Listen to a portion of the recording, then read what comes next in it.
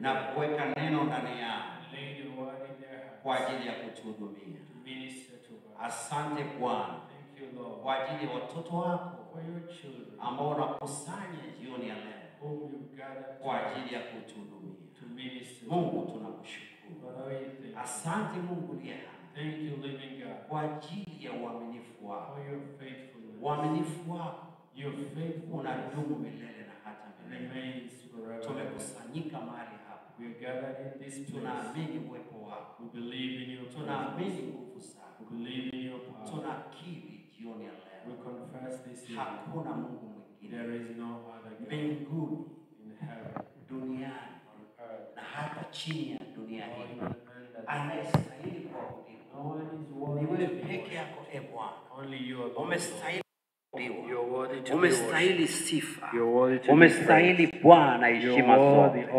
Nasi e Mungu, us Lord, siku Bwana na jioni hii this evening tunakupa shukrani. we give you thanks za mioyo yetu. of our hearts. Tunakupa Bwana heshima We zote. honor you. Tunakupa shukrani We zote give you all kwa thanks ajili ya convention hii for this convention, kwa siku hizi tatu. for the 3 coming Baba, days. tunategemea kukuona wewe We expect to see ukituhudumia ministering to katika us nguvu in power na uweza and might, na utukufu wote, and all the glory ukapate kukurudia wewe is back to you. katika jina la Yesu. In Jesus' name, Wote tuseme amen. everyone says Piga amen. makofi kwa Yesu. Bwana asifiwe sana. Praise the Lord. Hallelujah. MC. Okay, asante sana. Thank you very Mr. much. Shagali, Thank kwa you very much, Mr. Shangali, shughuli hiyo ya wimbo pamoja na ibada for the ya maombi. song and the worship and prayer. Asante sana. Kwa hiyo kipengele kinachofuata The next session, ni utambulisho. we'll have introductions. Na kazi hii amepewa MC mwenyewe. Responsibility of the to do the introductions. Asante sana. Naomba ni anze na kumalizia na msemaji mkuu. I will start and end with the main speaker.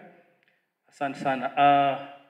Kushughulia kwenu kabisa ni Professor Elisante. To your right is Professor Elisante. Yeye ni mwalimu ama mkufunzi lecturer katika chuo kikuu cha Dar es Salaam. He is a lecturer at the University of Dar es Salaam katika idara ya chemical engineering and chemical engineering. Anayefuata Next ni mruke kidogo Nigeria, nitafuata baadaye niende Francis Kinabo. I'll skip that, then I'll go to Engineer Francis Kinabo. Asante sana. Yeye anafanya na Children Pastor Calvary Temple TAG Church Arusha. He's with the TAG Church in Arusha. Na katibu wa Full Gospel Businessmen's Fellowship International Tanzania. He's the General Secretary of Full Gospel Men Fellowship in Tanzania. Asante sana. Ni afisa aliyestaff. He's a retired civil servant. Unaitwa Facility Engineer wa United Nations. Sasa hii Facility Engineer translation yake tunakwama kidogo hapo. Engineer wa miliki. Sawa. Alikuwa anafanya kazi kama engineer wa miliki katika shirika la Umoja wa Mataifa. Na ni mkulima. He's a farmer.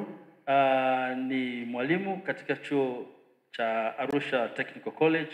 He's also a lecturer he's a former lecturer at Arusha College. Asante sana. Katika department engineering pia, civil engineering. In the same department of civil engineering. Ameoa. He's married. Na ana watoto watatu. With 3 children. Asante sana. Thank you very much.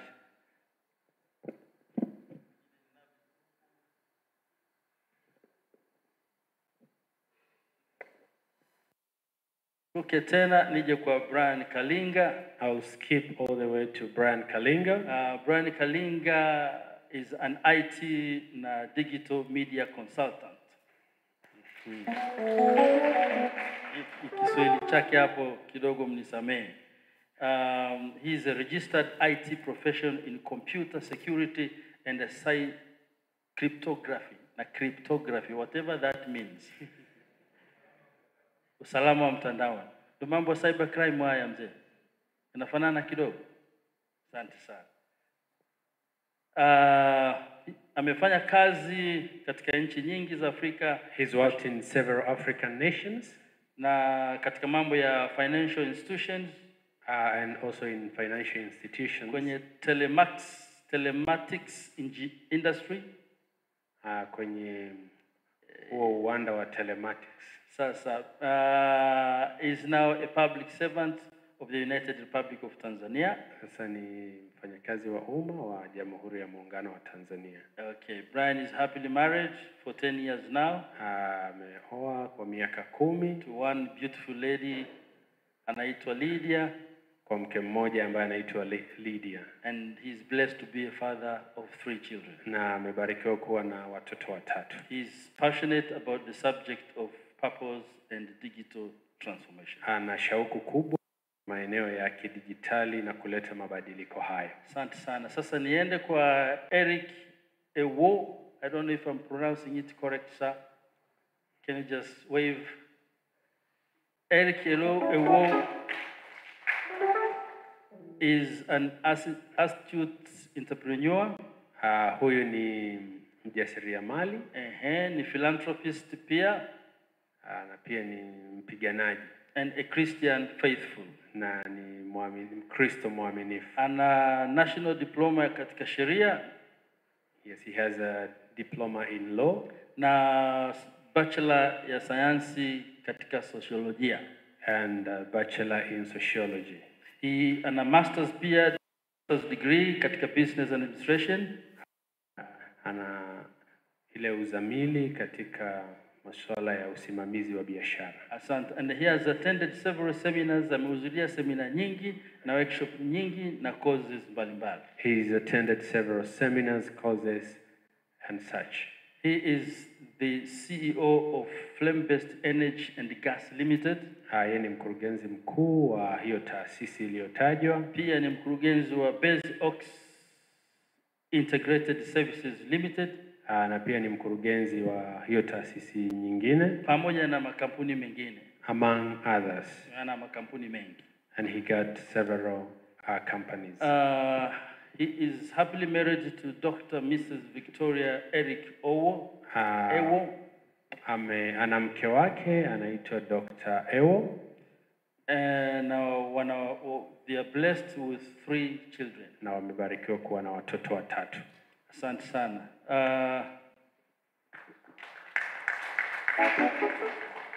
Sasa niseme kuhusu architect Dr.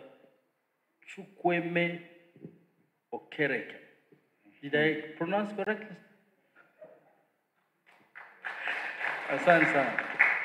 He is a fellow of the Nigerian Institute of Architects. Yeye yupo kwa wale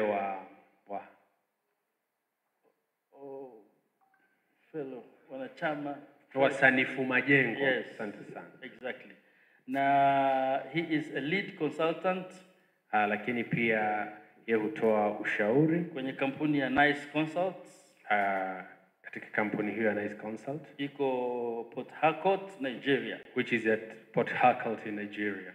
He is a Knight of Methodist Church, Nigeria. Yeye ni kiongozi wa kanisa la Kimethodisti kule Nigeria. Asante sana. He is a national director. Ni mkurugenzi wa kitaifa. And currently serves as the national committee chairman. Na pia ni mwenyekiti wa ile kamati ya kitaifa ya East and Southern African operations for Full Gospel Business Fellowship International, Nigeria. Ya Full Gospel Men's Fellowship kule Nigeria. Asante, ndefu kidogo. Na mwisho kabisa, sio kwa muhimu, and last but not the least, ni Mr. Okeye Oduze. Mr. Okeye Oduze, yeye ni IT or media consultant. Anajihusisha na masuala ya kiteknolojia. Ni field representative wa Full Gospel Nigeria. Lakini mwakilishi pia wa Full Gospel Fellowship kule Nigeria. Asante. Ni member wa Airlift team. Lakini pia ni sehemu ya hiyo team ya Airlift. Ndio. Na ameoa na ana watoto 3. He's married and they're blessed with 3 children. Asante sana. Sasa mzungumzaji wetu mkuu nitamtamka kwa jina tu na nitamuomba apunge, kwa sababu kabla haja kuja kuzungumza nitatoa maelezo. I will only mention the name of our main speaker. He'll only wave, but later I'll be giving more details about him. Asante sana. Mzungumzaji wetu mkuu, our main speaker, ni Reverend Dr. Gerard Ole Nguyaine. Asante sana. Sasa mengine hayo tutazungumza wakati anapanda kuzungumza. The rest will be spoken when he'll be coming to speak. Thank you. Asante sana. Tumemaliza kipengele cha introduction. We finished that introduction section. Sasa tunakwenda kwenye neno la ukaribisho, welcoming note. Nini Kiswahili chake? Na ninamkaribisha Engineer Francis Kinabo. I would like to call upon Engineer Francis Kinabo atupitishe kwenye nafasi hii for the welcome note.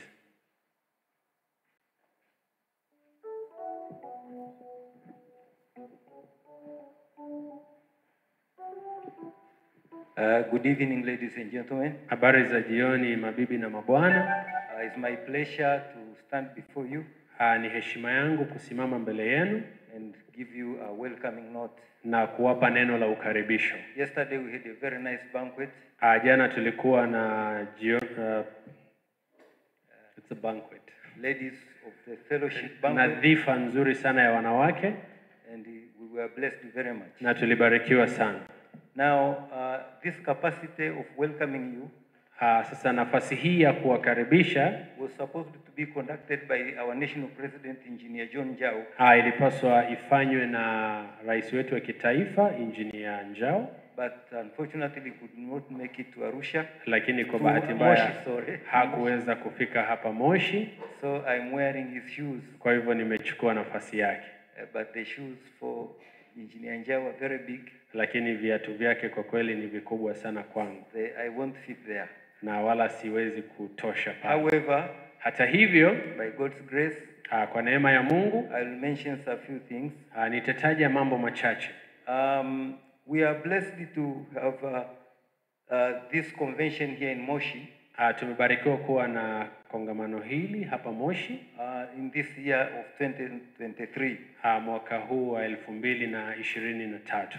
In this convention, katika kongamano hili, we are going to have many speakers. Tutakuwa na wasemaji wengi. And they will be mentioned as the convention rolls on. Na tutakuwa tunawatambulisha kwa kadri muda unavyoendelea. The theme of this convention, mada kubwa au dhima ya kongamano hili, is conquering the summit. Ni kufikia vilele. This has been taken from the Epistle of Romans. Hii imetolewa katika kitabu cha waraka wa Warumi, in the 8th chapter, ile sura ya 8, verse 37. Mstari wa 37. However, to get a better perspective, ili uweze kuielewa kwa ubora zaidi, you can read from verse 36 to verse 39. Unaweza kusoma kuanzia mstari wa 36 hadi ule wa 30. Mentioning briefly, lakini kitaja kwa ufupi, the Bible talks about the problems and worries we are having in our life. Biblia inasemea masumbuko na shida ambazo tunakuwa nayo. But we get an assurance, lakini ili kuwa na uhakika, that in all the things, kwamba katika mambo haya yote, we'll conquer to the summit. Tutashinda na tutafika kileleni.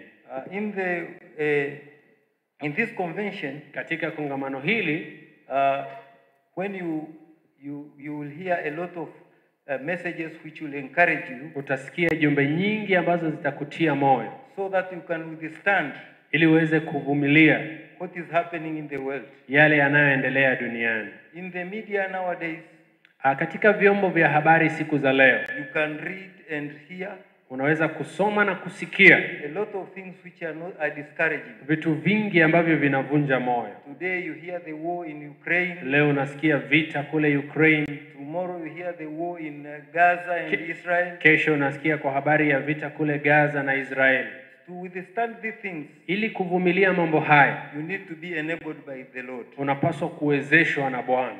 Praise God. Bwana asifiwe. Full gospel businessmen Hii fellowship ya Full Gospel ya wanaume is the right forum ndio uwanda sahihi which can empower you ambao unaweza kukuwezesha spiritually, kiroho, financially, kifedha physically, na kimwili to withstand what is happening in the world. ili uweze kuvumilia yale yanayoendelea duniani. In this convention, Katika kongamano hili, as I've said before, kama nilivyotangulia kusema, we're going to have many speakers tutakuwa na wazungumzaji au wanenaji wengi who will take us in different areas, ambao watatufundisha katika maeneo tofauti, which will enable us ambayo itatuwezesha to be better people kuwa watu bora in our lives. katika maisha yetu. We would like to mention a few of them. Tungependa tuwataje wachache miongoni mwao. Some of them have already arrived. Baadhi yao wameshawasili. You have been introduced. Yane. Umeshatambulishwa.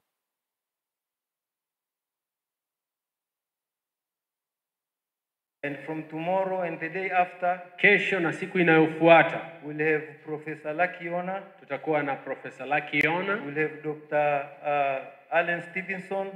Tunaye Dr. Alex Livingston. We'll have Cecilia Moshi. Tutakuwa na Cecilia Moshi and others. Na wengineo. Let me take this opportunity to thank you before. Nichukue nafasi kuwashukuru kwanza for the acceptance, kwa kukubali to have a slot of their time, kuchukua muda wenu to come and minister to us, kuja na kutuhudumia. Let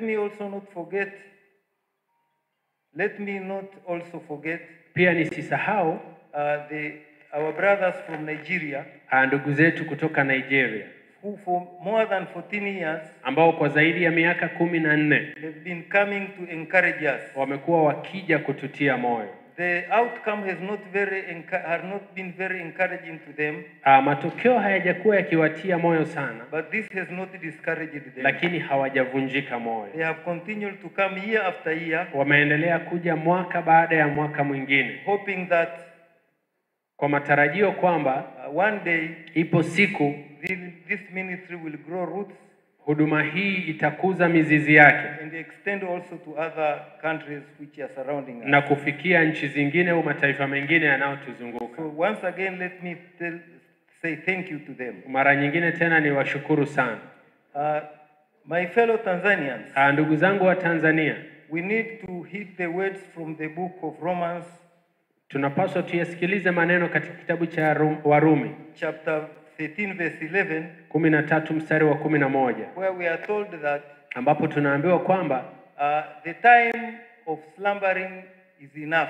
Wakati wa kulala umeisha. So let's wake up. Kwa hivyo tuamke. Because Jesus is coming very soon. Kwa sababu Yesu yuaja hivi punde. And we don't know the time. Hatujui wakati on the day au siku when he will be coming. Atakaporudi.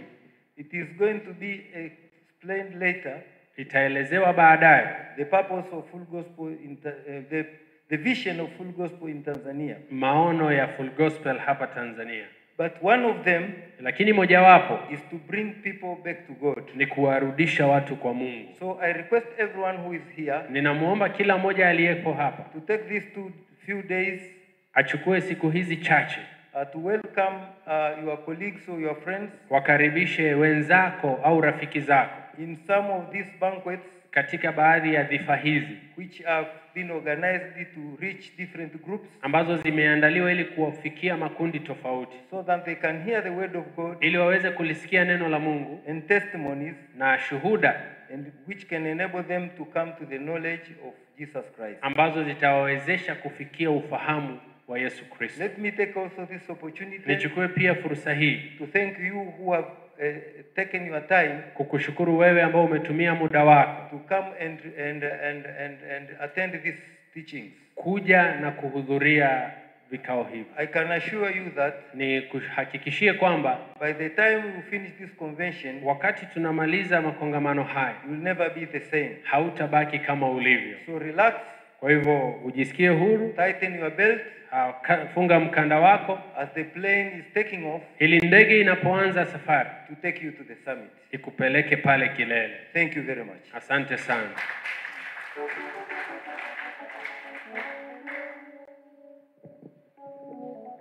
Thank you very much, Engineer Francis Kinabo, Nakushukuru sana mhandisi Francis Kinabo for your wonderful, encouraging words. kwa maneno yako mazuri ya kutia moyo. Asante. Thank you. Now we move on with our schedule. Tutaendelea na ratiba yetu. I understand that we have got 2 singing teams. Ninafahamu tuna vikundi viwili vya uimbaji. And the next in our agenda is music interlude. Na ni uimbaji. Asante. So I would like to give the opportunity for both of these groups to sing. Ningependa nitoe fursa ya makundi haya mawili kuimba. Tukianza, we start with the what's the name of your group? El Shaddai. We start with El Shaddai choir. Tutaanza na kwaya El Shaddai. Give us one, or maybe because of time, just maybe one beautiful song. Tutaomba kwa sababu ya muda mtupe wimbo mmoja maridadi. And then when you are done, our praise and worship will also give us one beautiful song. Kisha hitimisha nao wale wa kusifu na kuabudu nao watatupa wimbo mmoja. Before we identify the newcomers. Kabla hatujawatambua wageni. Asanteni sana.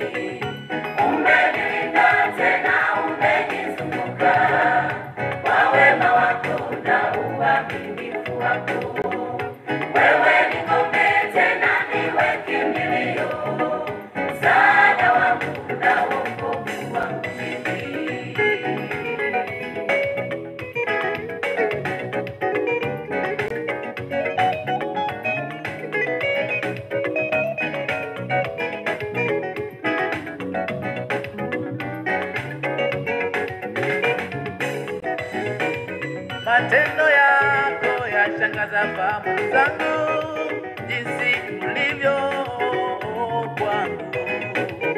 Unanitunza, unanijali, wanilinda Baba. Sijaona mwenye fadhila wa haki mwaminifu kama wewe. Sijaona mwenye fadhila wa haki mwaminifu kama wewe.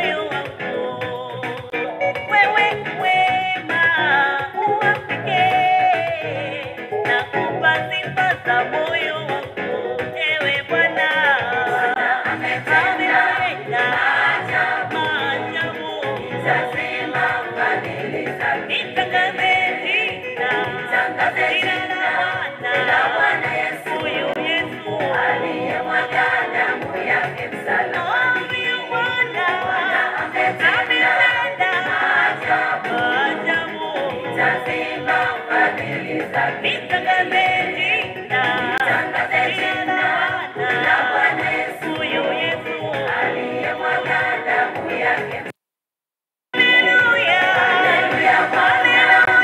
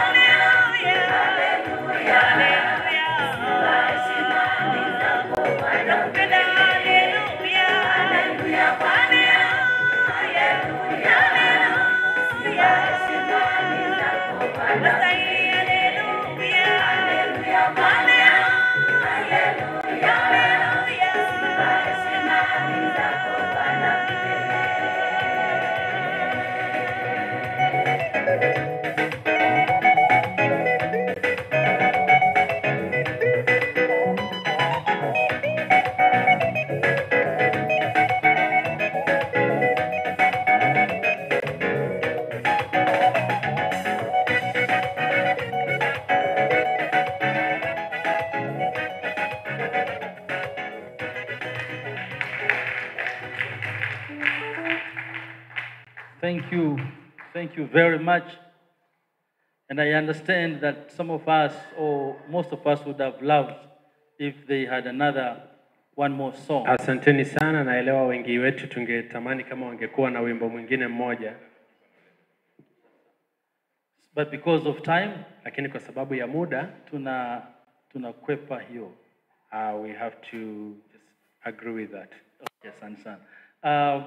Before the praise team takes over, kabla ya timu ya kuchukua nafasi, I would like to take this opportunity, ningependa nitumie fursa hii to identify men of God, servants of God, kuwatambua watumishi wa Mungu. I'm told you have bishops and pastors in the room. Nimefahamishwa kwamba wapo maaskofu na wachungaji. And anyone who is serving in a similar, na yeyote anashika nafasi kama hizo, tunaomba tuwatambue. Would you please stand? Would love to recognize you. Asante sana.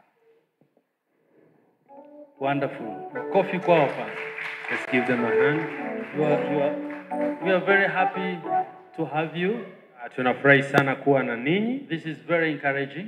Hii inatia moyo sana. It gives us some energy to keep going. Na inatutia nguvu ili tuendelee. Asanteni sana. Thank you very much. Now, praise team. Timu ya kusifu.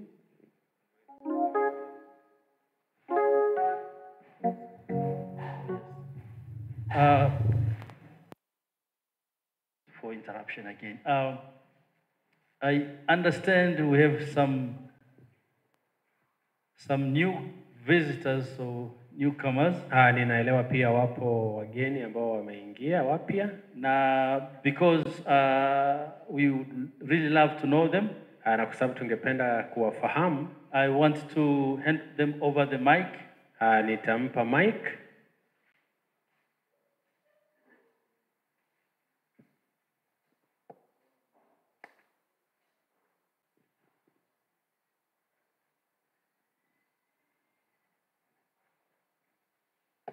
Thank you. I think this exercise will take place at a later point.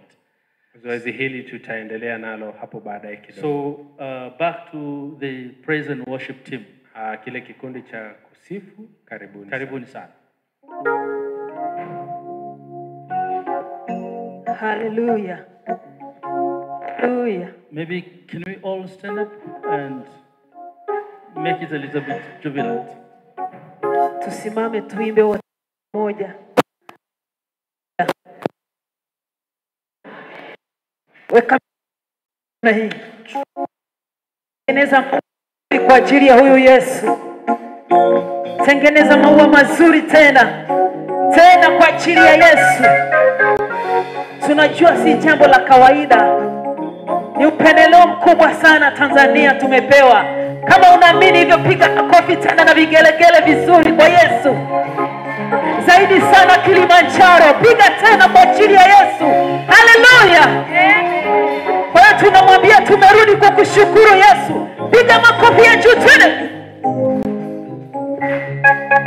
Bwana, nimerudi tena Yesu, na kushukuru, wengine sijui, ila mimi Bwana nimejua umenitendea. Bwana, nimerudi tena Yesu, na kushukuru, mengine sijui, ila hili Bwana nimejua umenitendea. Bwana, nimerudi tena Yesu, na kushukuru, wengine sijui, ila mimi Bwana nimejua umenitendea. Pele vizuri kwa Yesu tena. Makofi kwa Yesu tena.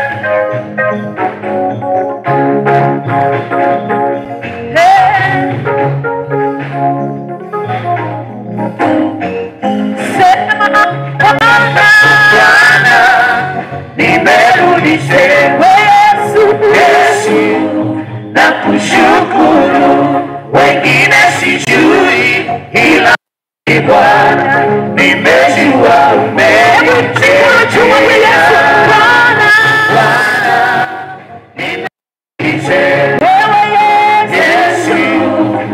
kushukuru, wengine sijui, ila mimi Bwana nimejua umenitendea. Nimerudi tena Yesu, nakushukuru, wengine sijui, ila mimi Bwana nimejua umenitendea.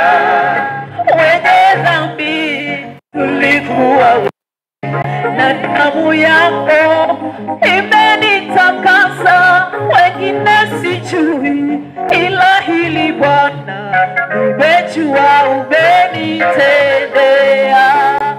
Utukufu wote Zako Yesu, umenitenda wema, umenitenda wema, umenitendea wema. utukufu Wako heshima zako umetutenda wema, umenitenda wema. Weka mikono juu, mwambie tena Bwana. Utukufu wako una heshima, umetutenda Bwana, umetutendea wema. Waliotendewa sema utukufu wako na heshima, umenitenda wema Bwana, umenitenda wema. Mara nyingine sema utukufu wako na heshima zote, umenitenda wema, umetutendea wema. Sema Bwana, nimerudi tena Yesu, nakushukuru, wengine sijui, nimejua umenitendea. Sema tena Bwana, nimerudi tena Yesu,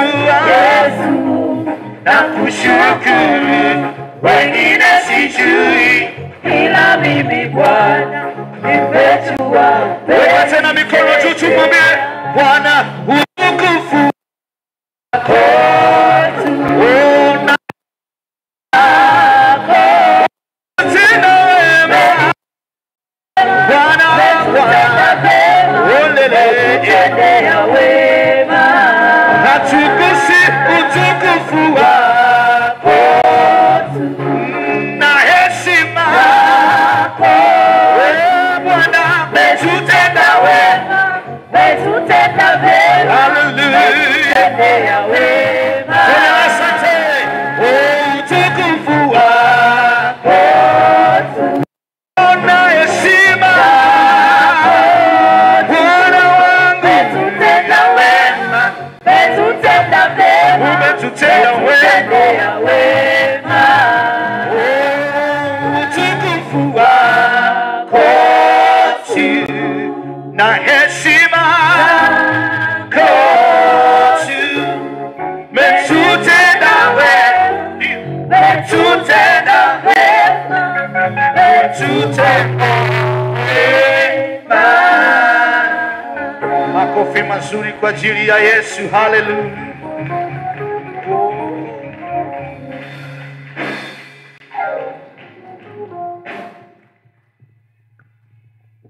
I wish they could do another one. Natamani wangeenda. Anyways, Hata hivyo, asanteni sana.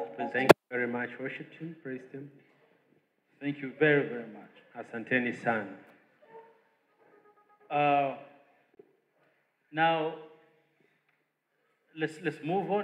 Had it not been that we started late, Kama sio kwamba tulianza kwa kuchelewa, as the master of ceremony, kama muendesha I would ratiba, have taken the liberty ningetumia muda huu to ask them kuwaomba to do one more song. waimbe wimbo mwingine. Lakini wacha tuendelee. Let's proceed. Now, the next item is identification of first timers. Tungependa kuwatambua wale ambao ni mara ya kwanza wao kuwepo. And we want to welcome them to our group. Na tungependa kuwakaribisha katika kundi letu. Now, may I pass on this role to Professor Elisante? Nitoe nafasi hii kwa Professor Elisante, who is going to take up that role. Ambaye atachukua nafasi hii. Thank you very much, MC. Nakushukuru sana MC. Let me also take this opportunity nichukue nafasi hii to thank all of you who have attended. Niwashukuru wote ambao mmehudhuria from abroad, Nigeria and other countries. Kutoka nje Nigeria na mataifa mengine. And all the regions of Tanzania. Na mikoa yote ya Tanzania. And even those from Moshi. Na hata wale ambao wametoka hapa Moshi. My slot here is only 4 minutes. Nina dakika 4 peke yake. And my job is very simple. Na kazi yangu ni rahisi sana. Just to introduce and welcome. Kutambua na kukaribisha those who want to join our family. Ni mara ya kwanza kuungana na familia hii yetu. You have heard about the introduction about full gospel. Umesikia habari za full gospel. And I'm sure everybody knows what full gospel is. Full gospel ni nini? So I would like to now take this opportunity kwa hivyo ningependa nichukue fursa hii to ask those who are coming for the first time. Niwaombe wale ambao ni mara ya kwanza to please stand up. Tafadhali wasimame. Yeah, thank you. Thank you. Asanteni sana. So please don't sit until I tell you to sit down. Tafadhali msiketi mpaka nitakapowaomba mketi. Yeah, so as guests in our house, hapa katika nyumba yetu hii, would like you to receive 3 things. Tungependa mpokee. First is the handshake. Salamu ya mkono. And the hug. Lakini pia kumbatiwa au hug. And then we are going to give you a gift. Alafu tutakupa zawadi. After that you can sit down. Na baada ya hapo unaweza kuketi. So I welcome ushers to please come forward. Ushers and members of the committee, please. Wahudumu na wale watu wa ile kamati yetu tafadhali. Make sure we are going. Don't please ushers wait until I say go. Wahudumu subirini mpaka niseme tufanye hivyo. I know maybe other ushers, only a few ushers. Nafahamu labda wapo wahudumu wachache. Yeah. So you just make a handshake and you hug the person and give the gift. Kwa hivyo msalimie, mkumbatie, mpe zawadi. Yeah. Thank you. Thank you. Asante sana. Thank you.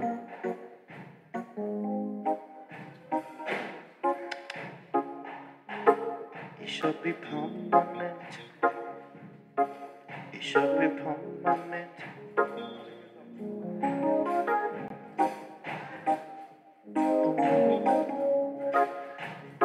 So, for those who have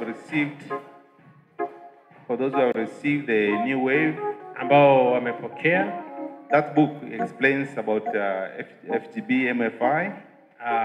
Kitabu hicho kinaelezea. So please read it carefully. Tafadhali kisome kwa makini. Me, I've read it more than 3 times. Mimi nimeshakisoma zaidi ya mara 3. And every time I still find something to read. Na kila ninapokisoma ninapata jambo jipya la kusoma. So it will explain to you the step-by-step guidance.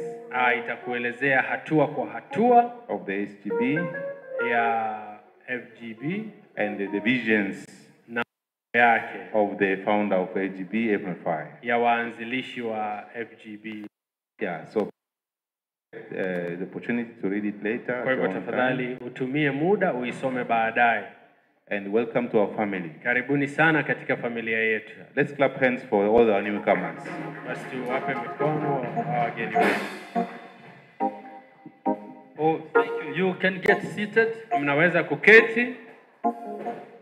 Thank you very much, Professor Elisante. Asante sana Professor Elisante for this wonderful exercise of letting us know who is here or hearing about full gospel for the first time. Kwa zoezi hili zuri la kutusaidia kufahamu ni nani yuko hapa kwa mara ya kwanza. Thank you. Asante sana. Now, I said earlier Na that, nilisema hapo awali that the national president, rais wetu wa kitaifa Engineer John Jao, Engineer John Jao could not make it. hakuweza kuwepo So he is in Dar es Salaam, Dar es Salaam, but because of his love for full gospel, lakini kwa sababu anaipenda full but gospel also because of his love for God, na kwa sababu pia anampenda Mungu, he sent us a message ametutumia ujumbe via a video clip. ujumbe wa video, So the video was recorded, na huu umerekodiwa, and now it's like we are with him right from Dar es Salaam.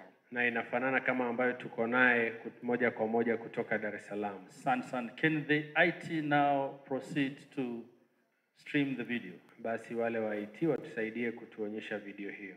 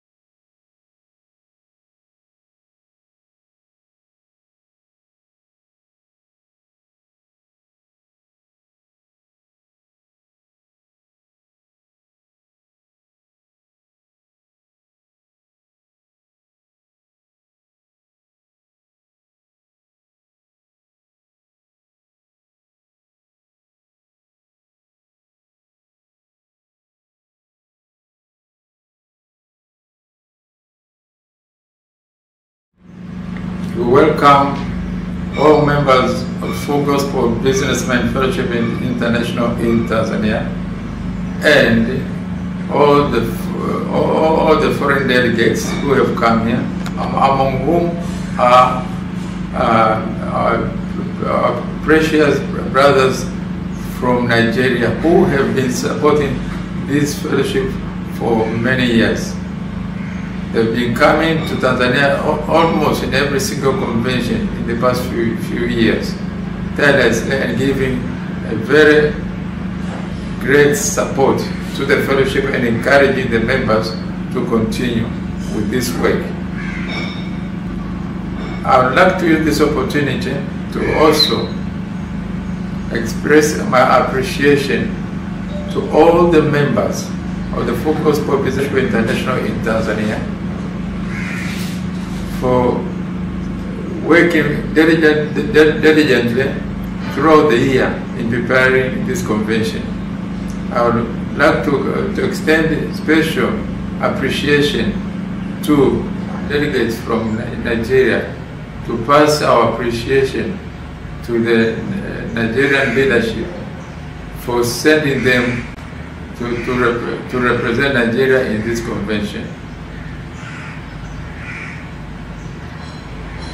I believe many things are going to take place and many messages which will encourage the member about conquering the summit.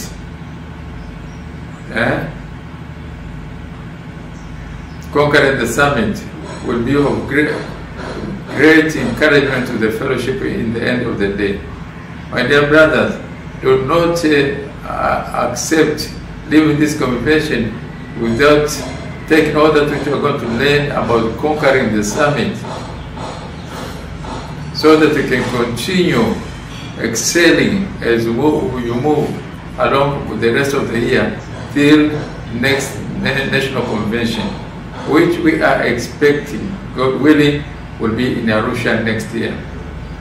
I would also like to emphasize in this particular convention for members to continue raising more chapters, because it is our vision to reach more than 2,000 chapters in a few years' time. And I believe when it comes to conquering the summit, they are going to see how they are going to conquer this goal of 2,000, more than 2,000 chapters in a few years. We should not give up. And I would like to encourage the members to raise members from all races, including members who are going to form the international chapters at this particular time. Also, not hesitating to increase the number of executive chapters in this country. Let us remember many members and leaders, they are going to form future, they are going to be future leaders of this country. When we are talking about recruiting members, I would like also to emphasize the importance of recruiting young generation chapters. We need as many generation chapters in this country as possible to take over the fellowship in future.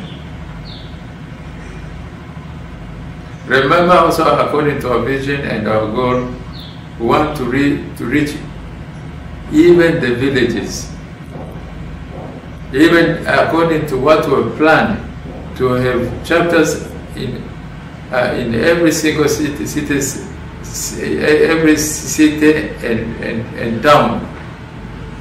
As you move along all the main roads, the roads connecting the regional, connecting the regional headquarters in the country. That is our vision. That's how we're supposed to move. I'd like to use this opportunity to remind the members and the leaders. Now we have some regions which are not having a chapter at all. A number of regions. We are going to highlight them during the convention, during the leaders' meeting, so that you can take note, so that you can see how which region you can commit to move onto for the next few years. Otherwise, again, I just want to express my appreciation. Say thank you very much. I think we are going to learn a lot to enable us to reach the goal of 2,000 chapters in few years if we work as one powerful team. Otherwise, I just again want to say, please use all that you are going to learn from the delegates, from the international delegates, and what we are going to share as a fellowship during the meeting to achieve our goals.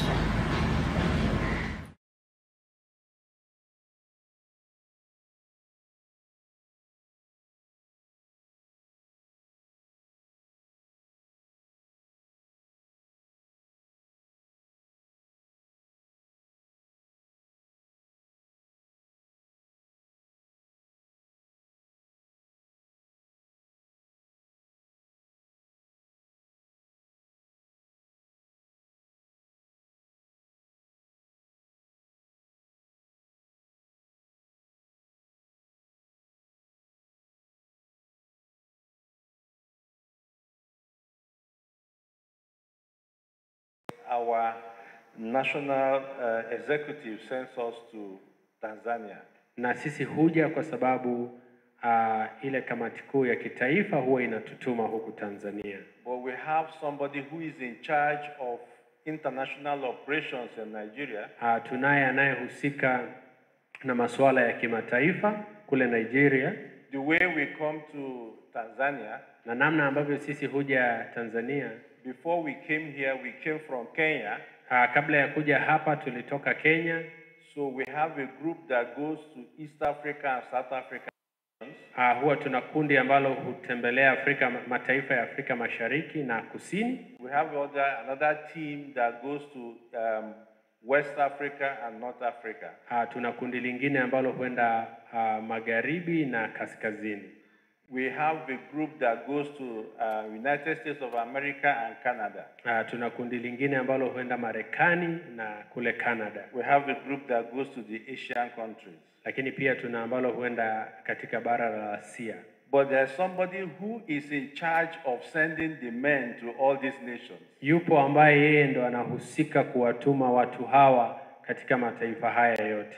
For me, kwangu mimi it's a privilege, ni nafasi, ni heshima kubwa, that the man who sends us out kwamba yeye ambaye huwa anatutuma has come to be with us in this meeting. amekuja kuwa pamoja nasi katika kikao hiki. So we have with us, yupo pamoja nasi, one, he is a barrister. He's a lawyer, he's a barrister. Yeye ni mwanasheria. He is a businessman. Lakini pia ni mfanyabiashara. He's a politician. Ni mwanasiasa pia. He has been involved with the Nigerian Bar Association. Amehusika na masuala ya kisheria ya Nigeria, where he used to be an officer too. Ambapo pia alikuwa afisa pale. But in the Full Gospel, katika shirika hili la Full Gospel, he is a national vice president. Yeye ni makamu wa rais wa kitaifa, in charge of international operations, ambaye anahusika na masuala ya nchi za nje. So to this evening, jioni ya leo, anytime you see us around Tanzania, au mnapotuona huku Tanzania, I want to introduce to us Barrister Boss Mustafa, who sends us to come to this. Ningependa nimtambulishe kwenu yeye ambaye huwa anatutuma kuja hapa. I believe that he will have a slot to speak to us maybe at the grand banquet. Naamini atapata muda wa kusema nasi labda katika ile dhifa kuu. Of course, he is married to a female wife. Ameoa mwanamke ambaye ndio mke wake. And he has beautiful children. Na ana watoto wazuri.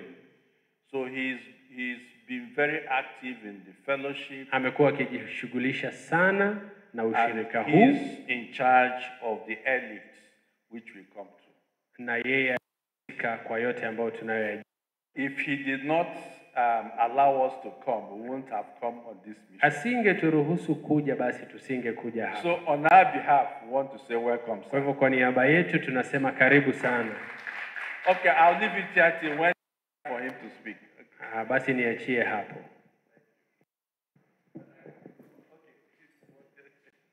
Angependa kutusalimu.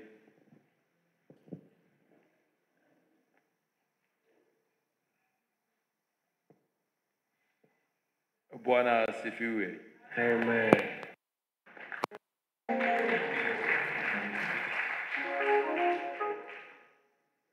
Well, because I'm in the leadership here, katika uongozi hapa, let me welcome you formally. Karibu. Niwakaribishe rasmi. Welcome. And to tell you salam. I have not forgotten my Swahili.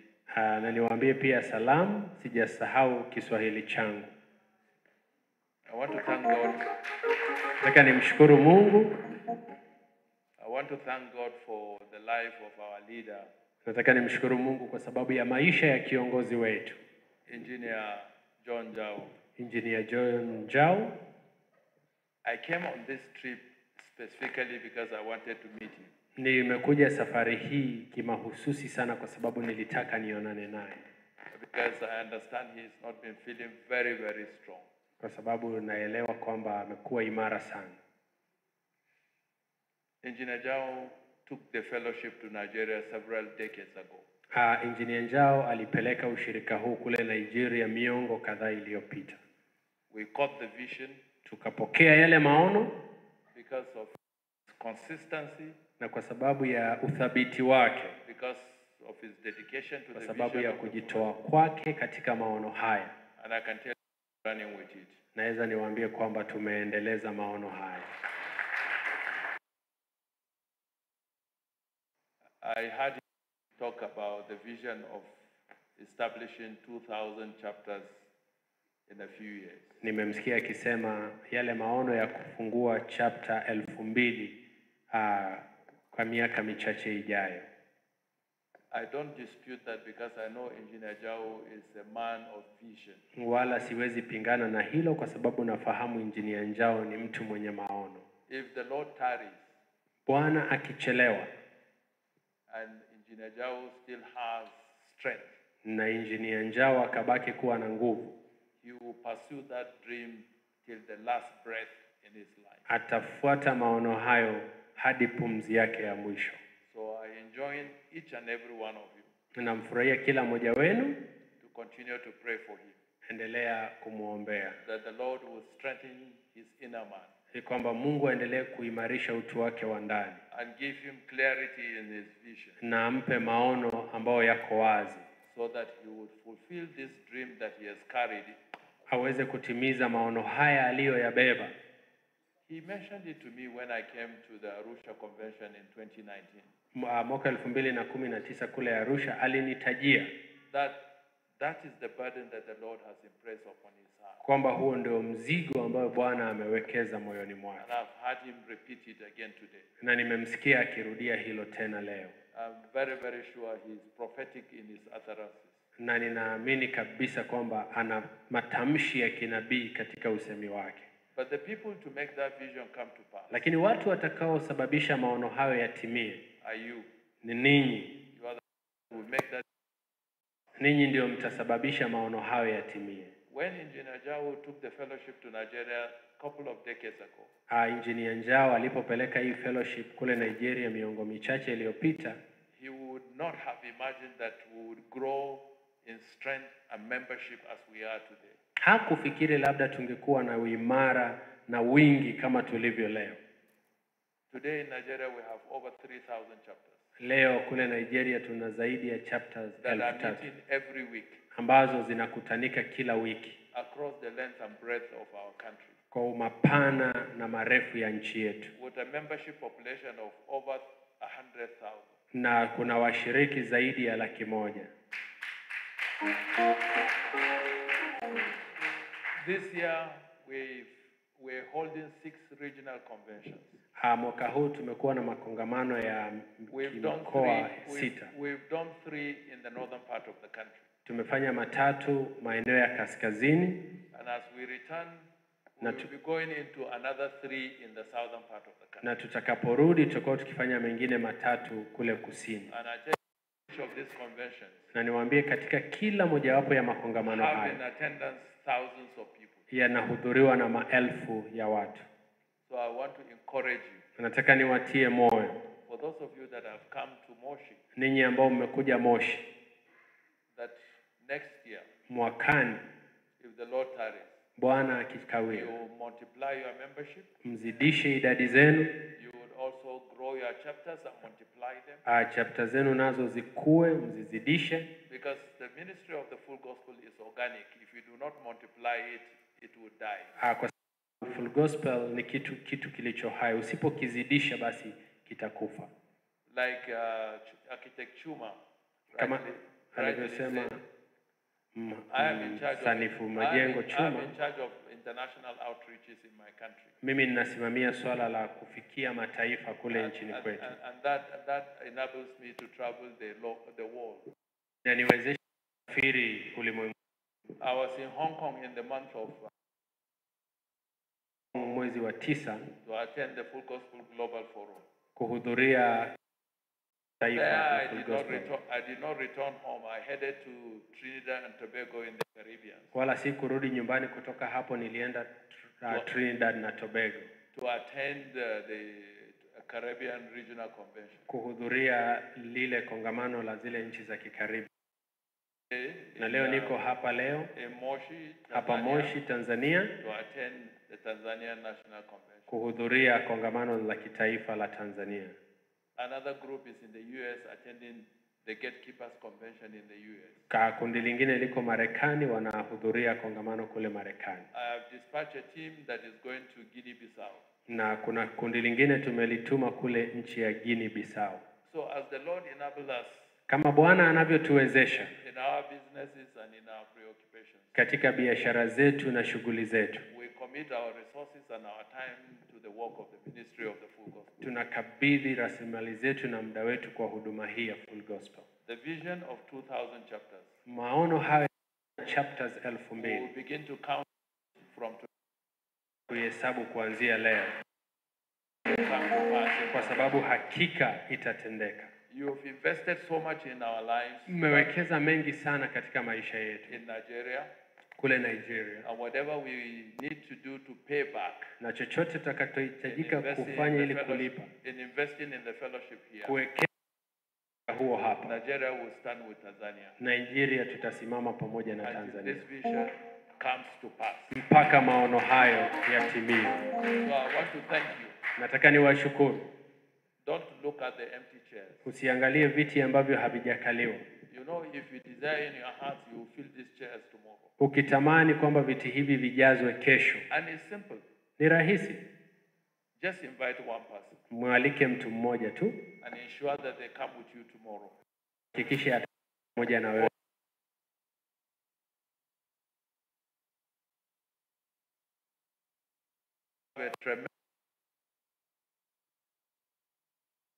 Kwa Bwana. And his name and his kingdom. Na lake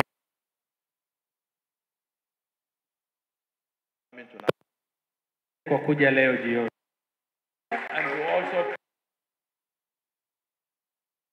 kesho utarudi for all the teaching sessions. Kwa vipindi vyote vitakavyofundishwa. And also the evening program. Na hata ile ratiba ya jioni. So that collectively ili kwa pamoja we raise our voices unto the Lord. Tuinue sauti zetu kwa Bwana. That his kingdom shall come. Ili ufalme wake na uje. And his authority will be established. Na mamlaka yake isimamishwe. So thank you and God bless you. Asanteni na Mungu awabariki. Bwana asifiwe. Amen. Thank you very much, Architect Choma and Barrister Mustafa. Na Mustafa. Thank you very much. This has been very inspirational. Nashukuru sana, hii imekuwa ya kutia moyo sana. I think everybody is touched in their heart. Kila mmoja ameguswa moyoni mwake. Sidhani kama yuko mtu ambaye hili jambo halijamwingia. I don't think there's one who have not understood. Basi sisi tusimame katika kulitekeleza. Let's take our position in fulfilling it. Asante sana. Thank you very much. We move on. Tunaendelea. Now we would want to have some 10 minutes from Mr. Eric Ewo. Tuna kama dakika 10 kutoka kwa Eric Ewo, who is going to briefly talk about the Full Gospel Businessmen's Fellowship International Vision. Kwa kifupi ataelezea maono ya Full Gospel Men Fellowship. Asante sana. Asante. Good evening. Habari za jioni. Good evening, ladies and gentlemen. Habari za jioni mabibi na mabwana. I'm happy I'm in Tanzania today. Ninafurahi kuwepo leo. Enjoying your presence. Kufurahia kuwepo pamoja nanyi, kufurahia ushirika nanyi. Again, my name is Eric Ewo. Jina langu ni Eric Ewo. I'm a member of Full Gospel Businessmen Fellowship International. Mimi ni mshirika wa Full Gospel Men International. Ni rais wa chapter. And in Nigeria. Na kule Nigeria. My assignment here this evening. Somo langu jioni ya leo is quite simple. Ni rahisi sana. To some of us here tonight. Baadhi yetu jioni ya leo. You may have been wondering. Mnaweza kuwa mnajiuliza. Who are these people? Hawa watu ni kina nani? I'm to tell you who we are. Nataka niwakuambie sisi ni nani. We are Full Gospel. Sisi ni businessmen. Ni ushirika wa Full Gospel International. Wa kimataifa. We believe tunaamini in the totality of the gospel. Katika ukamilifu wa Injili. We believe in the word of God. Tunaliamini neno la Mungu. We believe in the healing power of God. Tunaamini katika nguvu ya Mungu iponyayo. We believe in the work and the person of the Holy Spirit. Tunaamini katika uwepo wa Roho Mtakatifu. We are not a church. Sisi sio kanisa. It's a fellowship of laymen. Ni ushirika tu wa watu wa kawaida. Hao wame theology. Na masuala ya theolojia.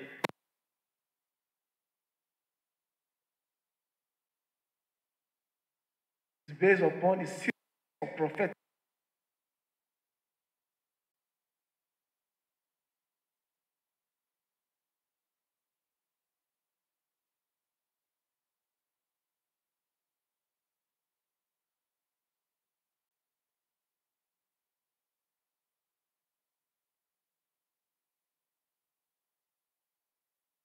A name, itwa Demos, Demo. Shekariah.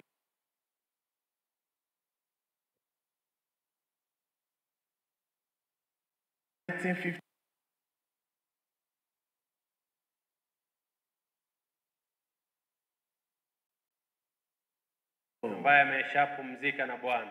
He has gone to be with the Lord. Ameshaenda kupumzika na Bwana. We are Sisi a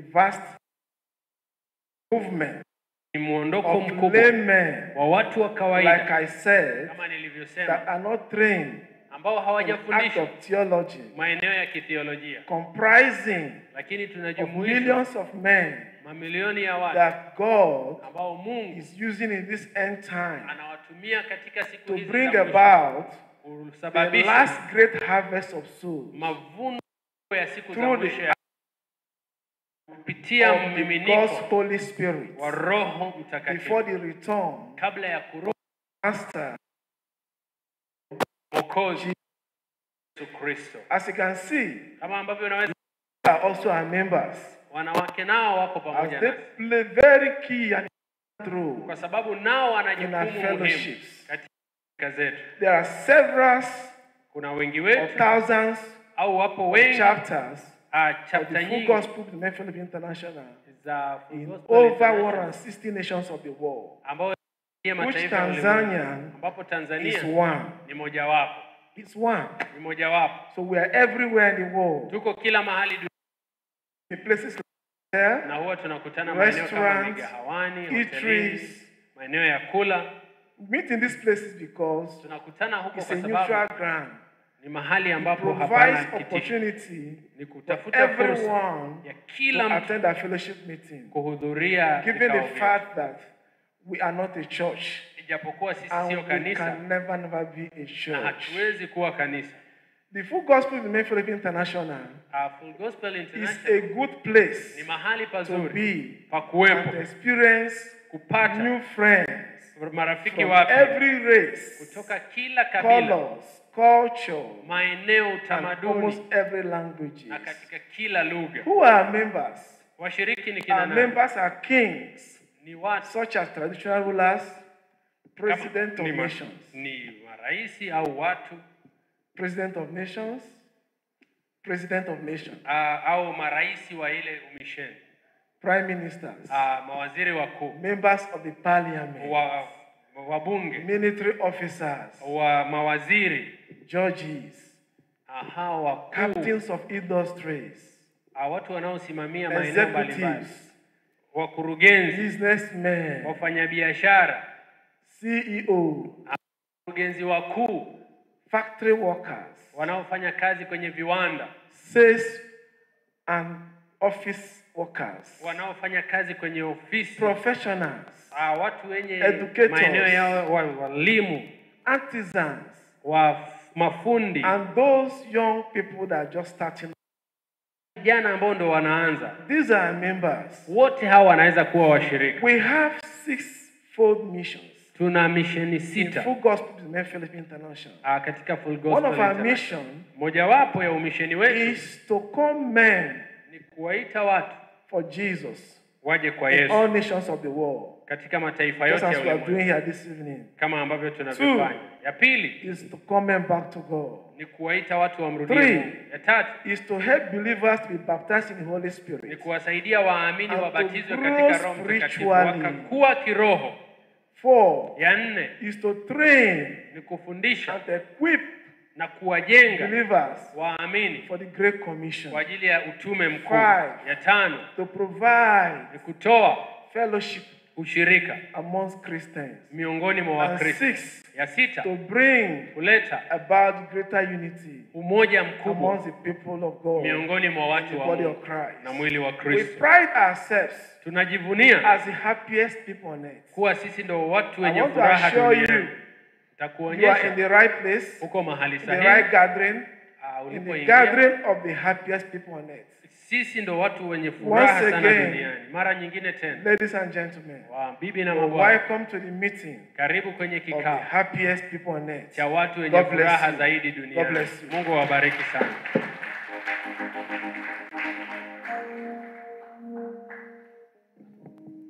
Thank you very Asante much. sana. Thank you very much, Eric. Asante sana. Let's say something about the happiest people on earth. Niseme kwa habari ya watu wenye furaha One of sana them duniani. is I. Mmoja wao ni mimi. Mimi niliyesimama hapa. I who is standing here. Sio wakati wa kutoa ushuhuda. It's not time to give a Lakini ever testimony. since I've been a member, Lakini tangu nimekuwa sehemu ya honestly speaking, kweli. I'm very happy. Mimi ni mtu mwenye furaha. One of the happiest people on earth. Mmoja wapo wa watu wenye furaha zaidi duniani. Asante sana. Thank you very much. Now it is time.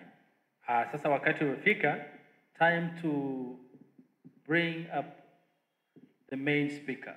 Wakati wa kumleta mnenaji mkuu. And before he comes in, na kabla hajaja, I want to introduce him. Napenda nimtambulishe kwenu. Because you can, kwa sababu utakumbuka earlier on pale mwanzoni I said nilisema I reserve his introduction, nitaacha utambulisho wake, that I will do it just before mara tu kabla he gets into the podium to speak. Yeye kusimama na kuzungumza nasi. Asante. His name is Reverend Gerard Ole Nguyaine. Jina lake ni mchungaji Ole Nguyaine. Kama wewe hujakaa kaskazini, ili neno Nguyaine unabidi ulitamke taratibu ili ulipatie. If you're not from the north, his name I will be challenging for you to pronounce. He's a lead pastor kiongozi at ICC in Dodoma. Wa kanisa la ICC kule Dodoma. He is also a director of ministries of mission at TAG Taifa. Yeye ni mkurugenzi wa umisheni kitaifa kanisa la Tanzania Assemblies of God. Asante sana. Ana doctor of ministry kutoka Ashford Seminary Marekani. Ana shahada ya uzamili kutoka alipo Ashford Theological Seminary, katika seminari ya Ashford. Lakini pia ana Master of Divinity. Yes, pia ana stashahada ya uzamili katika masuala ya divinity ni nini? Theolojia. Elimu ya uungu. Ana masters ya elimu ya uungu. Yes. Sijui nirudie hapo mnisikie jamani.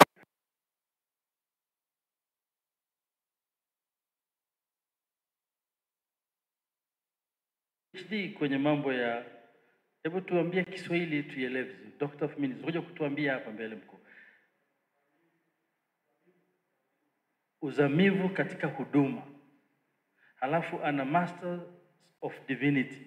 Master katika uzamili katika elimu ya uungu. Asante sana. Lakini ana Bachelor of Computer Science. Ana stashahada ya sayansi ya kompyuta. Mambo ya software engineering. Katika software engineering kutoka Franklin University Marekani tena. Chuo kikuu cha Franklin kutoka Marekani. Na ana diploma, ana stashahada ya mechanical engineering, kutoka DIT. Wale mliosoma Cuba kama mimi utakumbuka DIT ni DATEC. Nakumbuka. Sasa tunazungumza a very highly trained professional.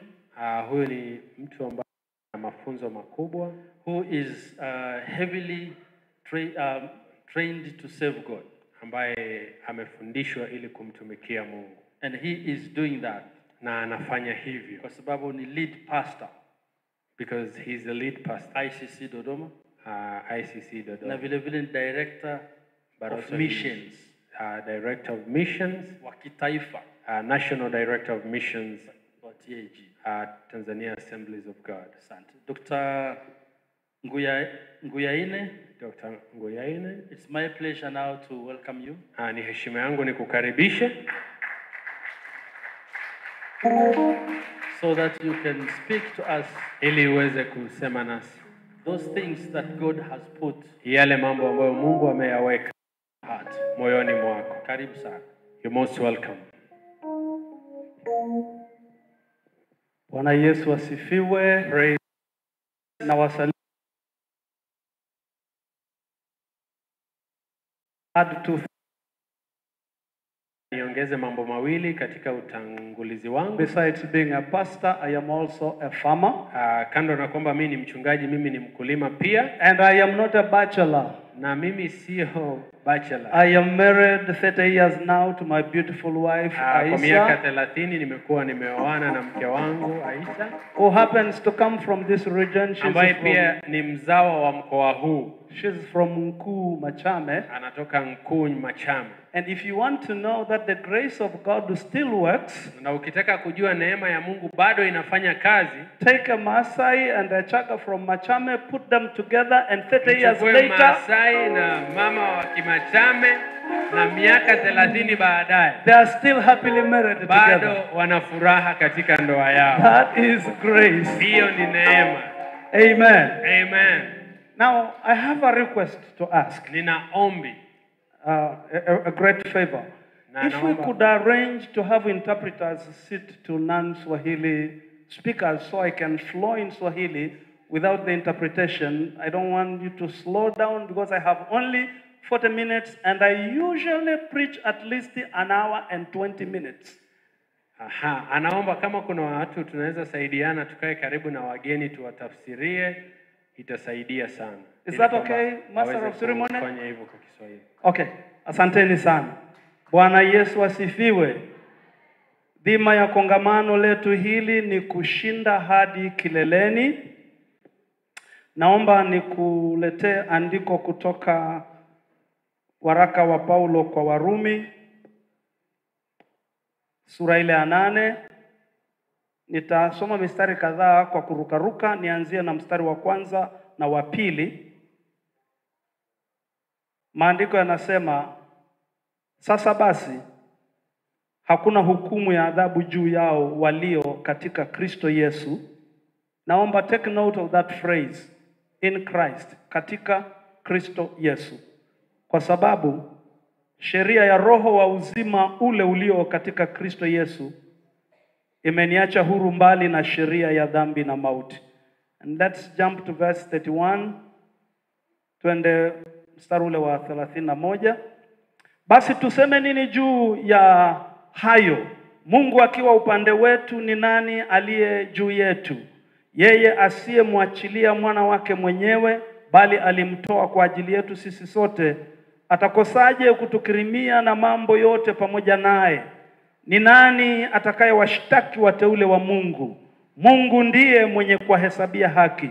Ni nani atakayewahukumia adhabu? Kristo Yesu ndiye aliyekufa, naam, na zaidi ya hayo amefufuka katika wafu, naye yuko mkono wa kuume wa Mungu, tena ndiye anayetuombea.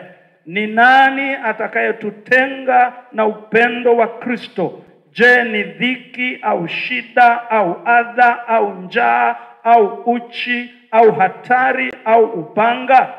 Kama ilivyoandikwa ya kwamba kwa ajili yako tunauawa mchana kutwa, tumehesabiwa kuwa kama kondoo wa kuchinjwa. Lakini katika mambo hayo yote, na hapo ndipo tunasimamia, tunashinda na zaidi ya kushinda kwa yeye aliyetupenda.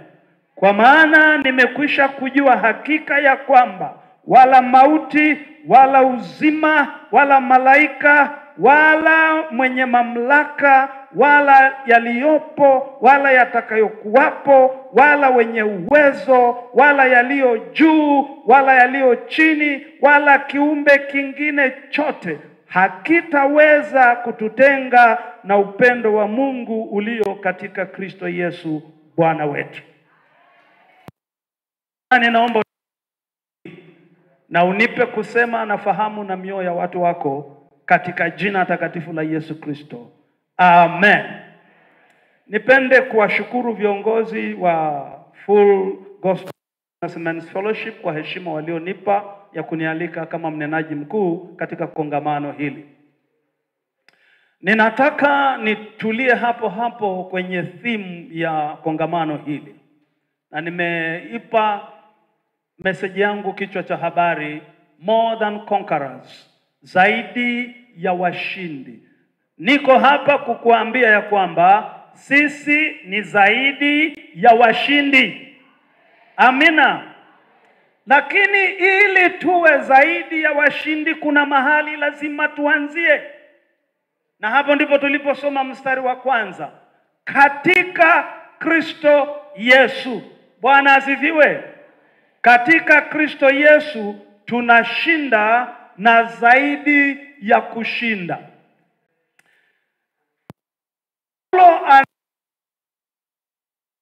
Waraka huu kwa Warumi sura hii ya 8.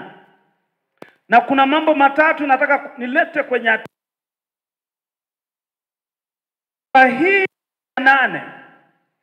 Inaanza na kutuambia kwamba hakuna tena adhabu ya hukumu juu yao walio katika Kristo. There is no condemnation for those who are in Christ Jesus. Alafu inamalizia na kutuambia kwamba there is absolutely nothing that can separate us from the love of God. Hakuna kitu chochote kinachoweza kututenga sisi na upendo wa Mungu. Na ujue sasa, huo upendo wa Mungu ndio unaotufanya sisi kuwa washindi na zaidi ya washindi. Na hapo katikati, kati ya hakuna hukumu kwa walio ndani ya Yesu na hakuna kitu kitakachowatenganisha na Mungu hao walio ndani ya Yesu, hapo katikati tunaambiwa hakuna kushindwa kwa hao walio ndani ya Yesu. There is no condemnation at the end, no separation in between, no defeat. Kwa kina nani? Kwa wale walio ndani ya Yesu Kristo. Bwana Yesu asifiwe. Kwa hiyo tunaona Paulo baada ya kushughulika na swala la kushinda utumwa wa dhambi katika sura ya 6, alafu anakuja sura ya 7 anashughulika na kongwa la sheria. Anakuja sasa sura ya 8 anatuonyesha kwamba there is a new way of life.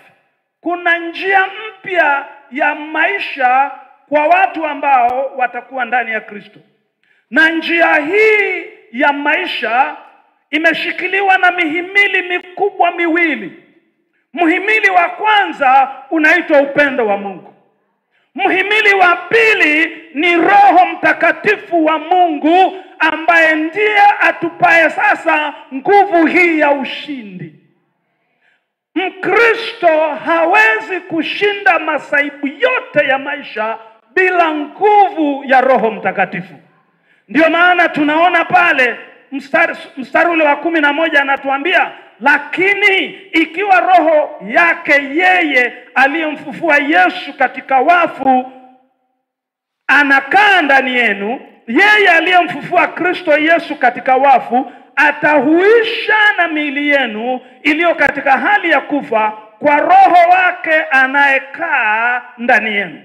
Kumbuka pale sura ya 7 mwandishi Paulo anatueleza mahangaiko yake na maisha haya na mwili. Anatuambia lile jema analotaka kufanya hawezi kulifanya. Lile baya ambalo hataki kulifanya anajikuta ndilo anafanya. Lakini haishi hapo. Anakuja sasa sura ya 8 anatuambia iko habari njema. Maana iko njia mpya ya ushindi kupitia Roho wa Mungu. Maana sasa wale walio ndani ya Kristo Yesu, kwao hakuna adhabu ya hukumu, maana Roho wa uzima anawaweka huru kutokana na roho ya dhambi na mauti. Kwa hiyo tuna ushindi. Wapi jamani? Ndani ya Kristo. Katika Kristo. Yeye ambaye mwandishi wa waraka wa pili wa Korintho sura ile ya 5 mstari wa 17 anatuambia hata imekuwa mtu akiwa ndani yake Kristo Yesu amekuwa kiumbe yake ya kale yamepita, zama yamekuwa mapya. Na mimi niko hapa kama wa injili kukutangazia leo, you can have a brand new life in Christ Jesus. Mambo yako ya zamani yakasahaulika, yakatengwa mbali na wewe, ukafungua ukurasa mpya wa maisha, kwa sababu yuko Kristo mtengeneza maisha ya watu wake. Haleluya. Mwandishi wa Wakolosai sura ya 3 mstari wa 3 anatuambia ya kwamba ndani yake Kristo Yesu tunakuwa na uhai wetu ambao umefichwa pamoja na yeye katika Mungu. Hapa inazungumza habari ya ulinzi ndani ya Mungu na ulinzi. Maisha yako yanafichwa pamoja na Kristo katika Mungu. Nina washirika wanakujaga, ananiambia, mchungaji niombee. Leo nimeingia ofisini nikakuta hirizi mlangoni mwa ofisi yangu. Alafu wanawauliza, mama umeokoka? Ndio. Kaambia, sasa kwa nini unakuja kwangu?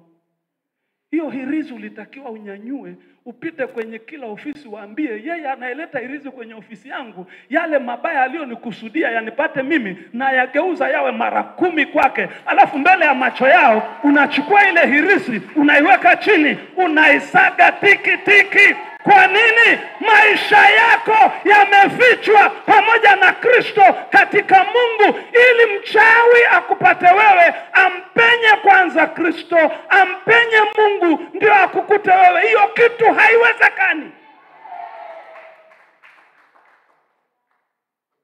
Mwandishi wa kitabu cha Matendo ya Mitume sura ya 17 mstari wa 28 anatuambia, ndani yake Kristo Yesu tunaishi, tunaenenda na kuwa na uhai wetu. Jina la Bwana libarikiwe. Alafu tumsikilize mwandishi wa kitabu cha Wagalatia sura ya 2 mstari wa 20. Sikiliza anavyosema. Anasema, nimesulubiwa pamoja na Kristo, lakini ni hai, wala si mimi tena, bali Kristo yu hai ndani yangu, na uhai nilionao sasa katika mwili ninao katika imani ya mwana wa Mungu ambaye alinipenda akajitoa nafsi yake kwa ajili yangu. Jina la Bwana libarikiwe. Ninataka uone kwamba sisi ni washindi, tunaoshinda zaidi ya kushinda, kwa sababu tuko ndani ya Yesu Kristo, na ametupa Roho wake Mtakatifu anayetusaidia. Kwa hiyo ukiwa ndani ya Yesu Kristo hauhukumiwi. Hakuna hukumu juu yako. Ukiwa ndani ya Yesu Kristo umehesabiwa haki. And you are justified not on account of your performance, but on account of the grace of God. Sio utendaji wako unaokupa ku-earn ile kuhesabiwa haki na Mungu. Ni neema ya Mungu. Ni upendo wa Mungu katika Kristo Yesu ndio unaokupa wewe kuhesabiwa haki. Ukiwa ndani ya Yesu Kristo hauwezi kutenganishwa na upendo wa Mungu ambao unaupokea katika Kristo Yesu. Na ukiwa ndani ya Yesu Kristo wewe ni zaidi ya mshindi. Yaani sio mshindi tu, ni zaidi ya nini jamani? Ni zaidi ya mshindi. Sasa Paulo anaelezea dhana hii ya upendo wa Mungu ambao ndio msingi tunasimama juu yake kama watu wanaoshinda na zaidi ya kushinda. Na anajenga hoja kama 5 hivi ambazo napenda nikupitishe haraka haraka, muda wangu sio mwingi sana. Hoja ya kwanza tunaona mstari wa 31. Paulo anasema Mungu yuko upande wetu. Mimi nimezaliwa kwenye familia kubwa sana ya kipagani. Namshukuru Mungu kwa neema ya wokovu ambayo imenipa kuwa mshindi. Baba alioa wake 5, kapata watoto 48. Profession niliyoanza nayo mimi ni ya kuchunga ng'ombe. Kwa neema ya Bwana nikiwa na umri wa miaka 9 ndio nikaibwa literally. Kuna mtu aliniiba akaenda akaniandikisha shule. That's how I ended up going to school. Na nikiwa na umri wa miaka 9 nikakutana na neema ya Mungu, Yesu Kristo nilikuwa na umri wa miaka 10, Yesu akaniokoa na nimebaki kwenye neema hiyo mpaka leo. Sasa kitu ninachotaka nikwambie ni hii dhana ya Mungu kwa upande wetu. Huyu mzee kwa sababu alikuwa na wake 5, ni kama alikuwa anafyatua almost at least kuna watoto wasiopungua 4 wako karibu umri mmoja.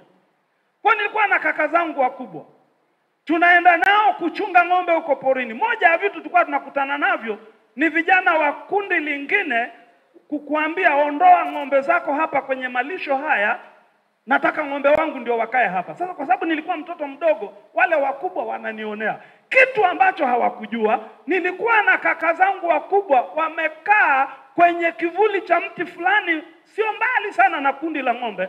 Kwa hiyo wale wananikuta kwenye kundi, maana nimetumwa na kaka zangu, nenda karudisha ng'ombe. Wale wanajitokeza, nani amekuambia leta ng'ombe hapa? Sasa mimi kwa sababu najua nina watu nyuma yangu na ni mdogo, baba mchungaji anambia, wewe nini, utanifanya nini wewe? Wewe sogea hapa, nitakuvuruga mimi. Alafu anapokuja mimi nazidi kupiga step za kuelekea kule waliko kaka zangu, lakini huku nawatambia, uniwezi wewe, kama wewe njamba. Alafu nikikaribia, mara kaka zangu wanaibuka, ni jamaa inakimbia. Kwa sababu nilikuwa na kaka zangu walio upande wangu. Mungu akiwa upande wetu, ni nani atakaye kinyume nasi? Hivi unaujua ukuu wa Mungu wewe? Unaujua ukuu wa Mungu? Hamna. Kwa hiyo uwe na Mungu upande wako. Kula tukua na Mungu, tayari wewe ni mshindi. Bwana Yesu asifiwe. Shetani hawezi kusimama kinyume nawe, maana tunajua Yesu alimshinda pale msalabani. Ulimwengu hauwezi kuwa kinyume nawe, maana tunajua Yesu aliushinda ulimwengu. Mwili hauwezi kukuharibu, sababu tunajua Yesu aliishi katika mwili na akashinda tamaa zote za mwili, na ndani yake tunaambiwa sisi ni zaidi ya washindi. Haleluya. Kwa hiyo tuwe watu wajasiri kama watu wa Mungu. Kama muamini katika Kristo Yesu, ikabili kila siku mpya ya maisha yako ukijua ya kwamba Mungu yuko upande wako na hakuna cha kuogopa. Na mkumbuka daktari mmoja pale kanisani kwangu kipindi kile cha corona, ile wave ya pili ambayo ilikuwa mbaya sana. Mimi nilipoteza washirika 5. Mimi mwenyewe niliugua, nililala kitandani sijiwezi wiki 3. Lakini Mungu kwa neema yake akaniponya. Sasa mtakumbuka kipindi kile hospitals were overwhelmed. Mpaka kukajengeka dhana fulani kwamba ukienda hospitalini unaenda kufa, afadhali ujitibie wapi? Nyumbani. Sasa nikagundua nina washirika wengi wagonjwa. Siku moja mke wangu anampigia kumcheki, anaitwa Clement. Mke wangu alivyomsikia akiongea kwa simu kwa taabu, kifua kilivyobana, yule mama akaniambia, nyanyuka, wewe si mchungaji, nenda kwa Clement, ujue unadili na corona. Nina daktari mmoja mwanajeshi mstaafu pale kanisani kwangu. Nikashikana naye, nikamwambia sasa sisi tunakuwa madaktari wa washirika wetu. Nakumbuka maneno ya yule daktari, akaniambia, mchungaji usiogope. Mungu hawezi kukuruhusu kufa wakati unawahudumia watu wake kuokoa maisha yao. Wewe hakikisha tumevaa mask, tuna sanitize, tunaenda siku moja kwa huyu bwana. Tulimkuta yani tungechelewa siku moja zaidi tungekuwa hatunaye leo. Tukawa tunatembea nyumba kwa nyumba kutoa dawa daktari kwa washirika na kuwaombea kama mchungaji, na Bwana akatulinda. Maana Bwana akiwa upande wetu, hata corona haituwezi. Kwa hiyo Paulo anasema sababu mojawapo kwa nini tunakuwa zaidi ya washindi ni kwa sababu nani yuko upande wetu jamani? Mungu yuko upande wetu. Hoja ya Paulo ya pili, anasema Kristo alikufa kwa ajili yetu, mstari wa 32. Na anasema ikiwa wakati tulipokuwa wenye dhambi, Kristo Yesu alikufa kwa ajili yetu, si zaidi sana sasa tukiwa ndani yake atatukirimia mambo yote? Paulo ana make argument yake kwa kutumia kanuni tunasemaga from the greatest to the lesser. Yaani zawadi ya juu na ya thamani mno Mungu amewahi kutupa wanadamu ni kumtoa mwanawe pekee Kristo Yesu kufa msalabani kwa ajili yetu tupate kusamehewa dhambi na kupatanishwa na Mungu. Hakuna kitu kikuu kitashinda hiyo. Sasa Paulo anajenga hoja, anasema ukishakuwa ndani ya huyu Mungu ambaye ametoa heaven's best for you, ni kitu gani kingine kwenye maisha haya ambayo atashindwa kukukirimia? Jibu ni hakuna. Kwa hiyo sisi ni washindi zaidi ya kushinda. Bwana Yesu asifiwe. Kwa sababu Mungu huyu ambaye anawajali ndege wa angani, anajali maua ya kondeni, si zaidi wewe ambaye umeumbwa kwa sura na mfano wake? Mwanadamu una kazi moja tu, ili ufurahie neema hii ya ushindi ambayo itakupa nguvu ya kupanda mpaka kwenye kilele cha mlima wowote ulio kwenye maisha yako, uwe ndani ya Yesu. Bwana asifiwe. That's it. Sai haka leo kasingefika mahali ana sifa zote hizo mlizotajiwa kama asingekuwa ndani ya Yesu. Maana watoto 150 niliomaliza nao darasa la 7 mwaka huo kutoka kijijini kwangu, hakuna aliyefika mahali nilipofika. Si kwa sababu nina akili zaidi kuwashinda wao, lakini kuna kitu cha ziada nilipokea siku ile nilipompokea Yesu. Nimepokea kitu kinachoitwa neema. Ninatembea ndani ya hiyo neema. Ninapaa ndani ya hiyo neema. Ninafanikiwa ndani ya hiyo neema. Ninalindwa ndani ya hiyo neema. Ninabarikiwa ndani ya hiyo neema. Ndani ya Yesu Kristo. Bwana asifiwe. Ndani ya Yesu Kristo. Yeye ambaye Biblia inasema, Paulo anaandika anasema alikufa kwa ajili yetu. Sio kwamba alikufa tu, akafufuka, akapaa mbinguni na sasa ameketi mkono wa kuume Mungu Baba anatuombea. Una mwombezi mbinguni. Huhitaji kwenda kwa manabii na mitume upewe chumvi sijui ya upako, sijui maji ya upako, mafuta ya upako. You need none of those. Stay in Christ Jesus. Yuko mbinguni anakuombea kwa Baba. Wewe just cultivate a right relationship with him na mambo mengine yatakaa sawa. Bwana asifiwe. Kwa sababu jue anakupenda kwa upendo mkuu. Na haijalishi una dhambi ya namna gani. Biblia inasema kama tukiungama dhambi zetu, yeye ni mwaminifu na wa haki, hata tusamehe dhambi zetu na kututakasa na udhalimu wote. Waraka wa kwanza wa Yohana 1:9.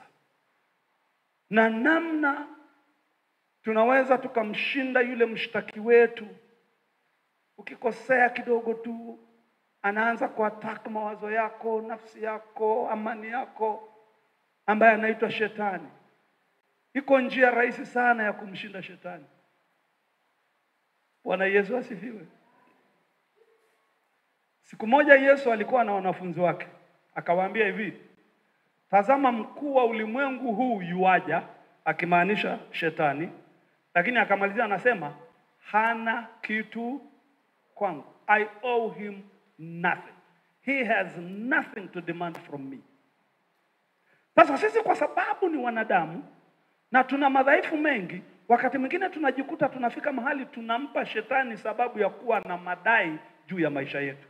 Lakini leo nataka nikuambie njia ya kumnyang'anya shetani hayo madai alionayo juu ya maisha yako. Ni rahisi sana. Hebu muulize jirani yako, unataka kujua? Inaitwa toba. Bwana asifiwe. Inaitwa nini jamani? Toba. Ukitubu umemnyang'anya shetani nguvu. Maana tunaye Mungu ambaye tukitubu anatuambia hata japo dhambi zetu zingalikuwa nyekundu kama damu, anatuosha, anatusafisha, tunakuwa weupe kama theluji. Shetani anakuwa hana kitu cha kudai kwako unapotubu na kutengeneza mambo yako na Mungu wako. Jambo la tatu, hoja ya tatu Paulo anajenga kwenye kifungu hiki cha maandiko tulichosoma. Anasema kwamba Mungu ametuhesabia. Bwana Yesu asifiwe. Mungu amefanya nini jamani? Ulikuwa huna haki. Wewe ulikuwa unastahili kuhukumiwa. Lakini Mungu hakuhukumu. Mungu anashughulika na sisi akitumia vitu viwili. Kuna kitu kinaitwa neema ya Mungu na kuna kitu kinaitwa rehema za Mungu.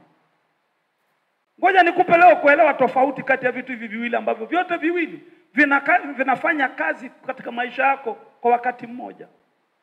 Neema ya Mungu ni pale ambapo Mungu anakupatia vile ambavyo hukustahili.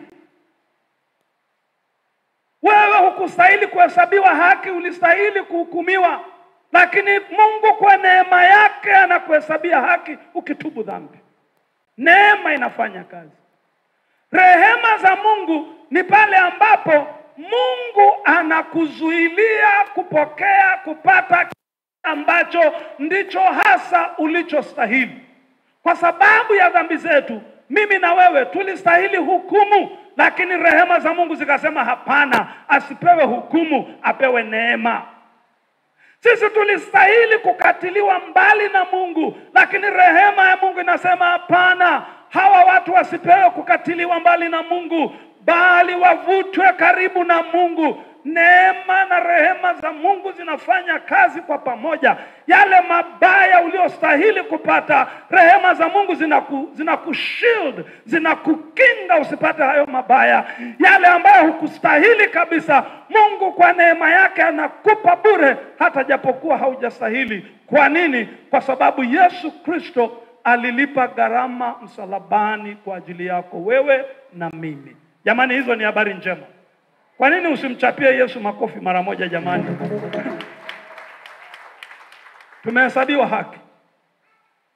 Lakini kama nilivyokwisha kutangulia, hoja ya 4 Paulo anajenga, Yesu anatuombea mbinguni. Kuna story moja niliwahi kusikia mahali. It was very interesting.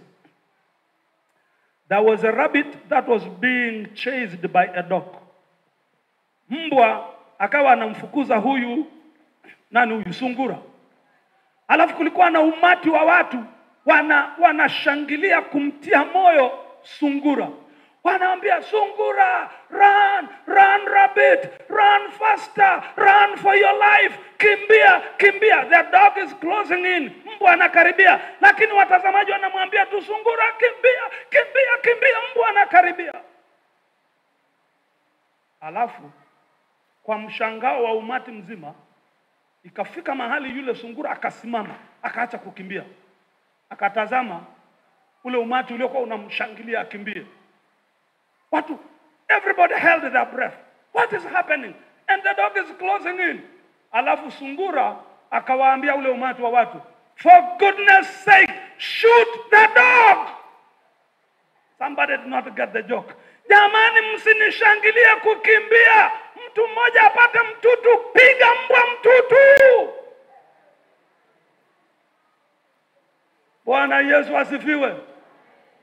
Yesu kule mbinguni anatuombea, kwa maana ya kwamba wakati mwingine sisi ni kama sungura, tunakimbizwa na matatizo ya dunia hii ambayo hatuna nguvu ya kuyashinda. Lakini Yesu hakushangilii wewe ukimbie kwa mbio zaidi.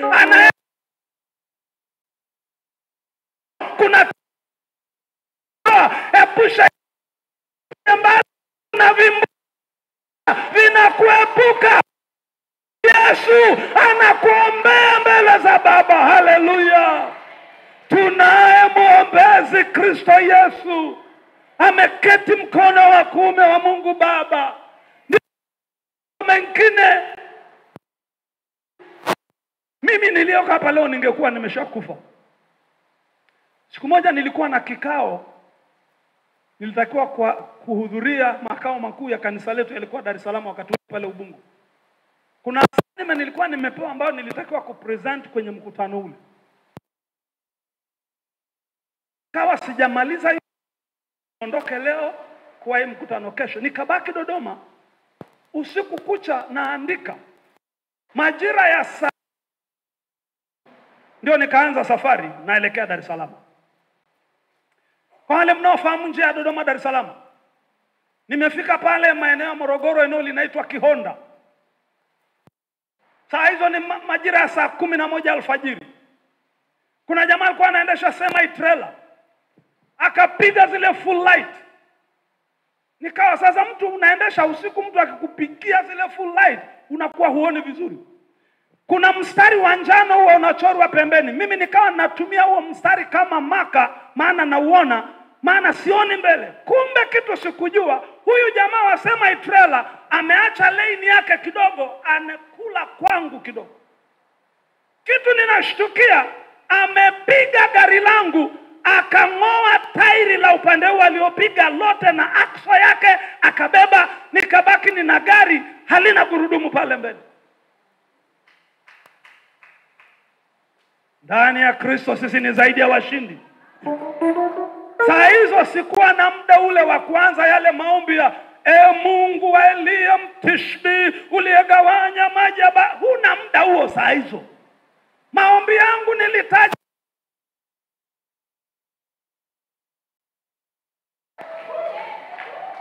aliponipiga, nilianza kusikia gravitational force inalaza gari upande huu. Niliposema Yesu, nikalisikia gari linarudi. Airbag zimedeploy, zimenifunika uso. Nasikia sauti ile ndogo ya utulivu. Walio na roho wa Mungu, kitu kingine nataka nikuambie, ndani yako huwa kuna sauti nasema na wewe kukupa maelekezo kwa ajili ya usalama wako na mafanikio yako.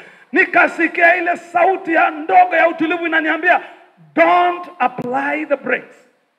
Muulize dereva yoyote, rabsha yoyote ikitokea barabarani, reaction ya kwanza ni wapi? Nimesikia tu ile sauti pap, nikasikia sauti inaniambia don't apply the brakes. Nikabaki tu nimeshikilia usukani. Sasa wale mnaofahamu mambo ya engineering, unapokuwa na magurudumu yana roll upande mmoja hakuna gurudumu, naturally gari linaanza kwenda kule ambako hakuna gurudumu. Kwa hiyo gari lika cross barabara halina gurudumu moja. Mungu akazuia magari mengine, hakuna lilo moja iliyokuwa mbele. Nimebakiza kama inchi 3 nigonge hiyo nyumba. Nikasikia gari linageuka linatazama kule nilikotoka. Kumbuka sioni, uso wote umefunikwa na airbag, alafu likasimama pale.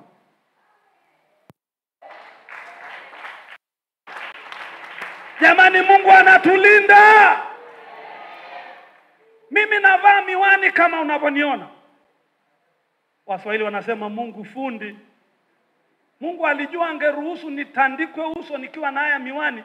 Miwani hii labda inavunjika vile vipande vidogo vingeniingia machoni vingepofusha. Roho Mtakatifu, literally the Holy Spirit, alinivua miwani akakunja akaweka kwenye compartment ile iko pembeni mwa mlango. Rafiki yangu, nimetoka sasa kwenye ile ajali, nimefungua mkanda najicheki kama sijavunjika, nikaona niko okay, mikono niko okay, lakini nikagundua sina miwani. Nikatoa mulika pale nitafute miwani yangu iko wapi, sikuona. Nikadhani labda ile force imerusha kule nyuma ya gari. Nikaenda kule nyuma namulika. Nikiwa kule nyuma namulika, Roho Mtakatifu ananiambia nenda pale kwenye compartment pale kwenye visor pale kwenye mlango, miwani yako iko pale.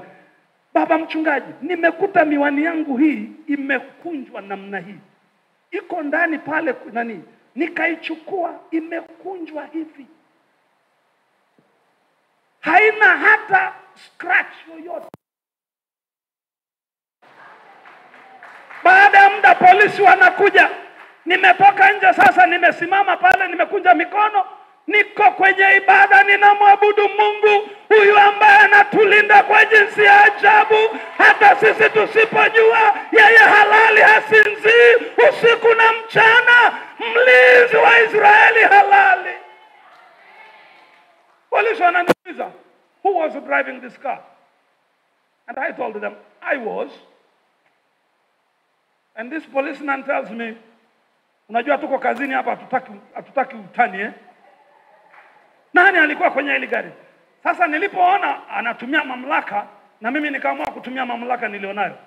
Nikamwambia, sir, I am a pastor. I serve God. Na Mungu huwa na watumishi wake wanaitwa malaika. Amewatuma kumlinda mtumishi wake ili asitoke kwenye ajali hii. Malaika wa Bwana wamenilinda. Ndio maana unaniona hivi nilivyo. Hallelujah.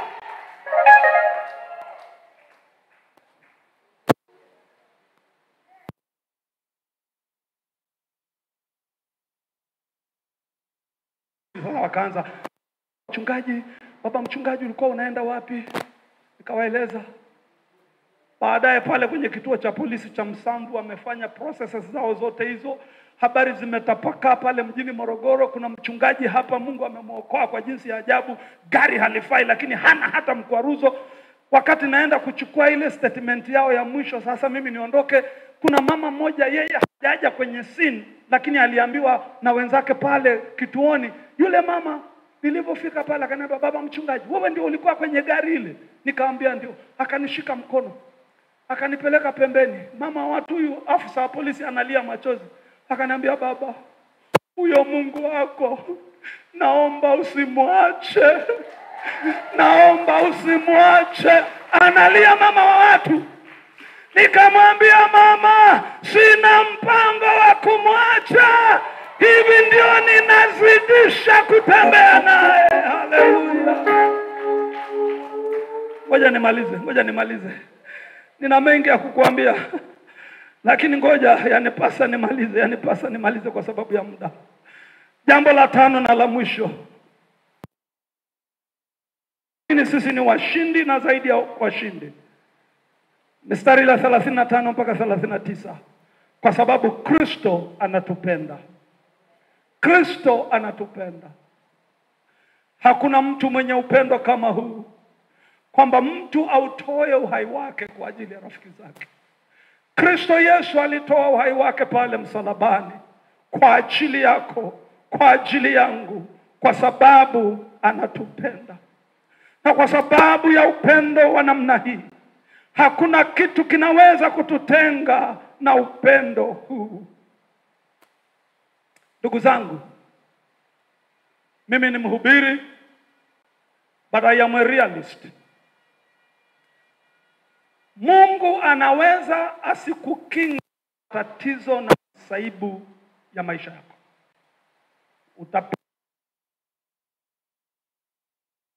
Kitu Mungu amekuahidi, regardless of what happens to you, hakuna kitu kitakacho kuondoa wewe kwa Mungu.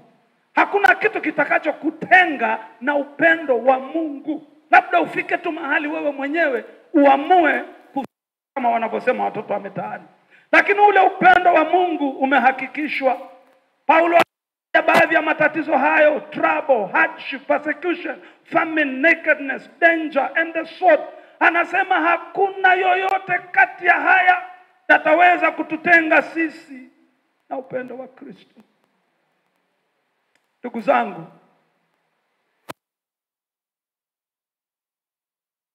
wakati ule ambapo unapitia hali ngumu ya maisha ambayo haiwezi kuyaelezo, Yesu bado anakupenda hata pale ambapo huna fedha. Anakupenda hata pale ambapo ni mgonjwa, kuna maradhi yameupiga mwili wako. Anakupenda hata pale ambapo pengine ndoa yako inapitia misukosuko. Yesu bado anakupenda hata pale ambapo inaonekana dunia yote imeinuka kinyume na wewe. Yesu bado anakupenda hata pale ambapo unajisikia wewe ni kama kondoo anayeongozwa kupelekwa machinjioni, Yesu bado anakupenda. Hata pale ambapo utateswa kwa sababu ya imani yako ndani yake yeye Yesu Kristo. Matatizo yatakuja, maana tunaishi kwenye dunia hii iliyoanguka katika dhambi. Lakini hayo matatizo hayawezi kukuondoa kwa Mungu. Furaha yako inaweza ikatetereka, lakini mafanikio yako ya kiroho hayawezi kuondolewa na hiyo hali inayokuibia furaha. Mwandishi wa Biblia anasema, mpenzi Gayo, nataka ufanikiwe katika mambo yote na kuwa na afya yako kama vile roho yako inavyofanikiwa. The prosperity of your soul is the basis of every other prosperity you need in your life. Roho yako inafanikiwa kwenye mahusiano mazuri na Mungu Muumba wako. Trouble cannot take away the love of God from you. Na nimalizie kusema sasa, Paulo anasema sasa, baada ya kupitia mambo yote hayo, anasema tuseme nini juu ya mambo haya? Ni kitu gani kitaweza kututenga na upendo wa Mungu alionao kwetu katika Kristo Yesu? Anasema hakuna. Naam, sisi ni washindi, tena zaidi ya kushinda. We are more than conquerors. Unajua, kuna mshindi na zaidi ya mshindi. Ngoja nijaribu kukuonyesha tofauti. Mshindi anamshinda adui yake, lakini yeye aliye zaidi ya mshindi anamweka adui yake chini ya miguu yake. Sijui kama unaona tofauti. Mshindi anaweza akabatilisha hila na mipango ya adui yake, lakini yeye ambaye ni zaidi ya mshindi anamsababisha adui yake ageuke kutumikia makusudi yake yeye aliyeshinda. Yaani wewe makusudi yako ilikuwa ni kuniharibu. Sasa nimekushinda, na zaidi ya kukushinda, yale makusudio yako ya kuniletea mimi hasara kwenye maisha yangu, sasa ninayageuza yanakuwa faida kwangu. Warumi 8:28, na sitwajua ya kwamba katika mambo yote na mambo yote Mungu hufanya na wale wampendao katika kutia mema. Nenda kaangalia kitabu cha Mwanzo sura ya 50 mstari wa 20. Tunakutana na Yusufu anaongea na ndugu zake, lakini Mungu ameyakusudia mabaya hayo kuwa mema ili kuokoa. Nataka nikuambie leo, ukiwa ndani ya Yesu usiogope mipango mibaya ya adui yako. Mungu anaweza akachukua mipango hiyo kukupa mpenyo katika maisha yako, kwa sababu yeye ni Mungu anayegeuza mabaya yaliyokusudiwa yawe mema, yatende mema kwa ajili yako. Haleluya! Wewe ni zaidi ya mshindi ndani yake Kristo Yesu. Naomba tusimame. Let's stand on our feet, please. Thank you, Holy Spirit.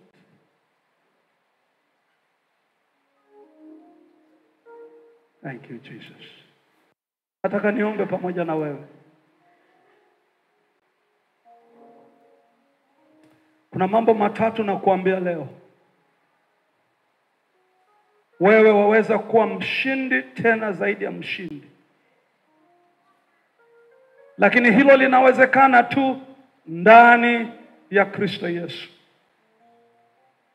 Kristo Yesu ambaye ndani yake unapokea upendo wa Mungu, ambao ukishapokea huo upendo wa Mungu, hakuna kitu chochote kitaweza kukutenga na huo upendo wa Mungu.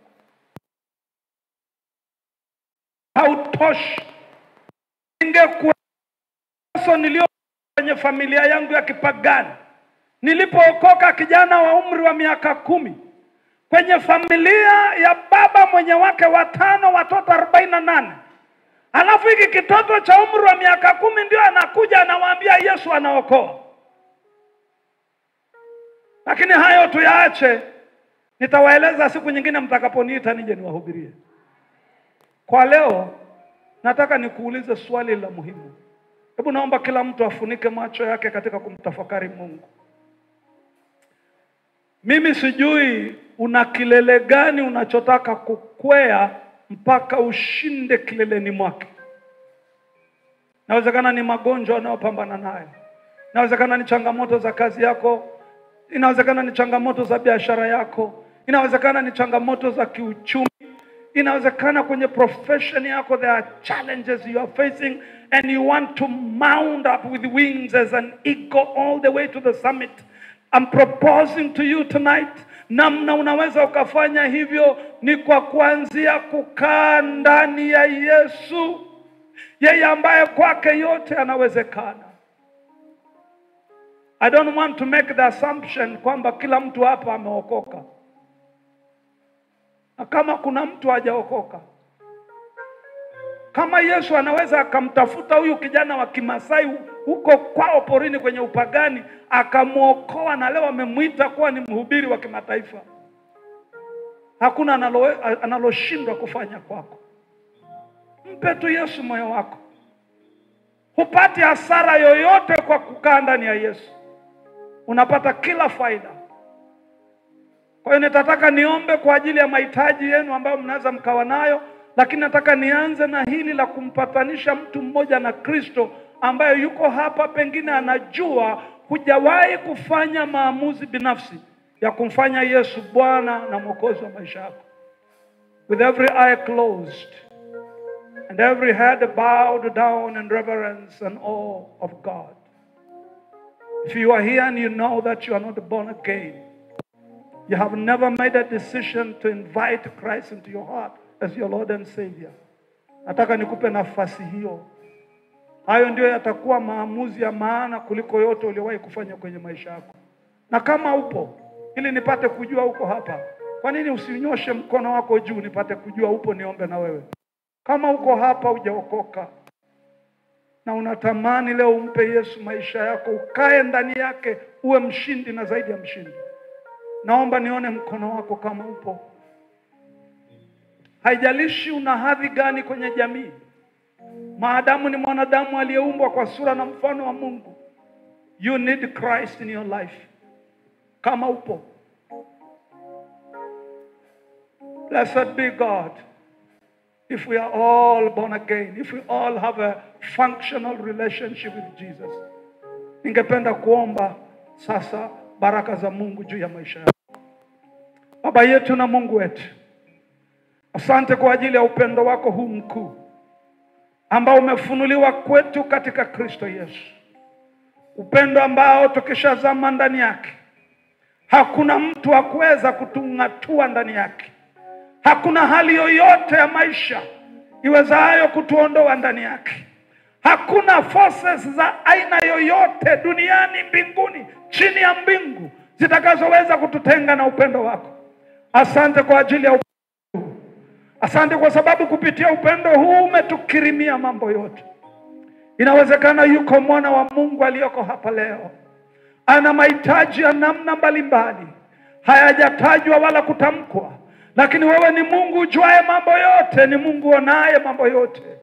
Ninainua mahitaji ya kila mmoja wao mbele za kiti chako cha rehema. Mahitaji yanayohusiana na changamoto za kiafya. Wewe Yesu ni tabibu mponyaji mkuu. Ninaomba ukaachilie nguvu ya uponyaji wako, zikashuke juu yake aliye mdhaifu mwili wake. Kautosi wa kichwa nyao miguu apate kuwa mzima. Pokea uponyaji katika jina la Yesu. Nguvu zake aliye juu zishuke juu yako, uwe mzima na uwe udhaifu uondoke. Kristo alikuja uwe na uzima, tena uwe na tele. Pokea katika jina la Yesu Kristo. Baba, walio na changamoto za kiuchumi, biashara zao zinatetereka, ofisi zao haziendi vizuri, Achilia neema ya mafanikio katika jina la Yesu Kristo. Release a special grace for breakthrough, oh God. Ahidi kubariki kazi za mikono yetu. Naomba ubariki kazi za watu wako. Baba, ninaomba kwa ajili ya familia za watu wako. Naomba kwa ajili ya baraka ya Mungu na uponyaji katika ndoa. Naomba kwa ajili ya baraka ya Mungu na uponyaji katika maisha ya watoto wetu na wajukuu wetu katika jina la Yesu, kwamba hakuna atakayeishia kuwa mtumishi wa shetani. Baba, tunaomba kwa ajili ya ahadi ya household salvation.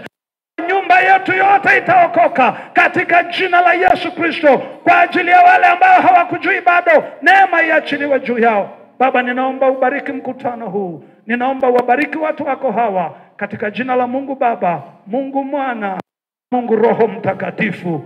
Amen. Wakati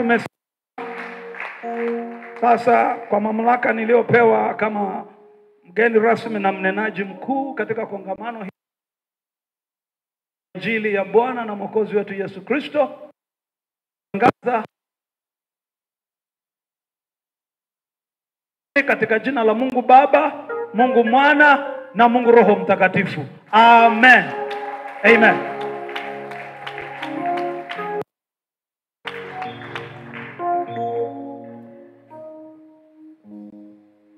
Naomba tuketi.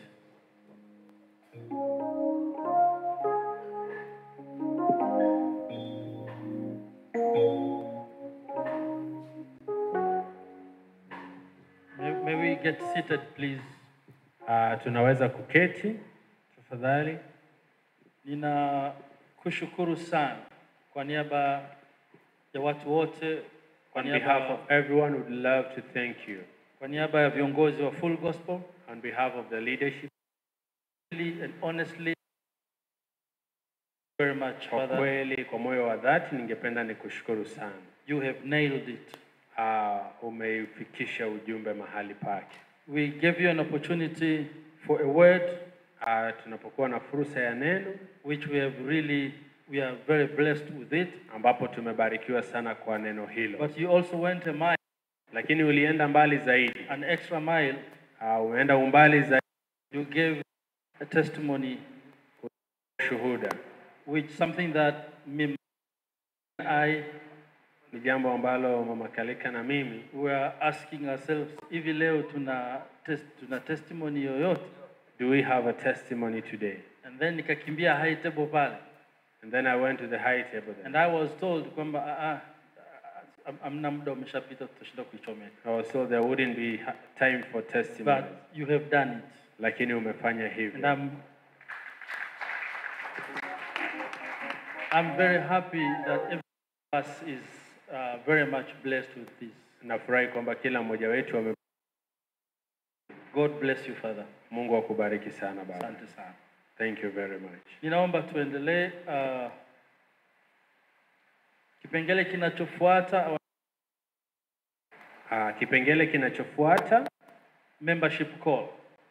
Ni membership call. Kuita watu kuwa members. Yes, kuwakaribisha watu kujiunga na kuwa. Yes, exactly. That's the word. So may I take this opportunity to invite Brian Kalinga. Nimkaribishe Brian Kalinga, a veteran, top level officer in Full Gospel in Tanzania. Ni mtu wa muda mrefu katika Full Gospel Tanzania. Brother, mdogo wangu. Karibu sana. Welcome. Praise the Lord Jesus. Bwana asifiwe. Praise the Lord. Asante sana. Thank you very much. Alivyotangulia, as he said, aliwatambua watumishi wa Mungu. He recognized the servants of God. Sijui kama kuna mtumishi mwingine alikuja kabla hatujawatambua. I don't know if there is anyone else who came and we didn't give them a chance to Kama upo hapa, naomba unyooshe mkono kama mtumishi wa Mungu. Wewe ni mchungaji, maybe you're a mtume, pastor, an apostle, nabii, a prophet. Kama upo kwetu, naomba mkono. Maybe you're here, you're tuna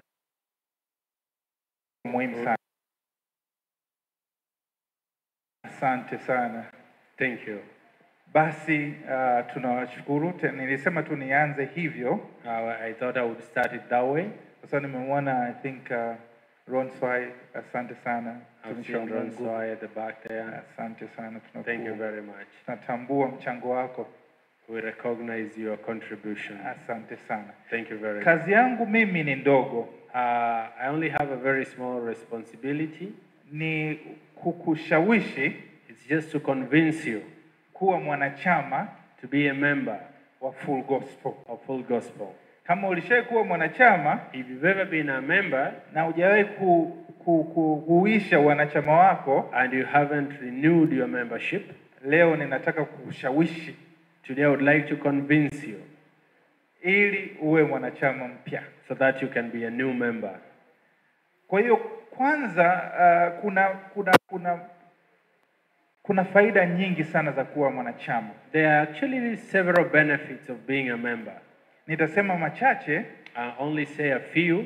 Na kwanza kama tulivyosikia kutoka kwa viongozi wetu, as we've heard from our leaders, kwamba kuna maono ya kuwa na vikundi we have a vision of having chapters zaidi ya 2,000 of them.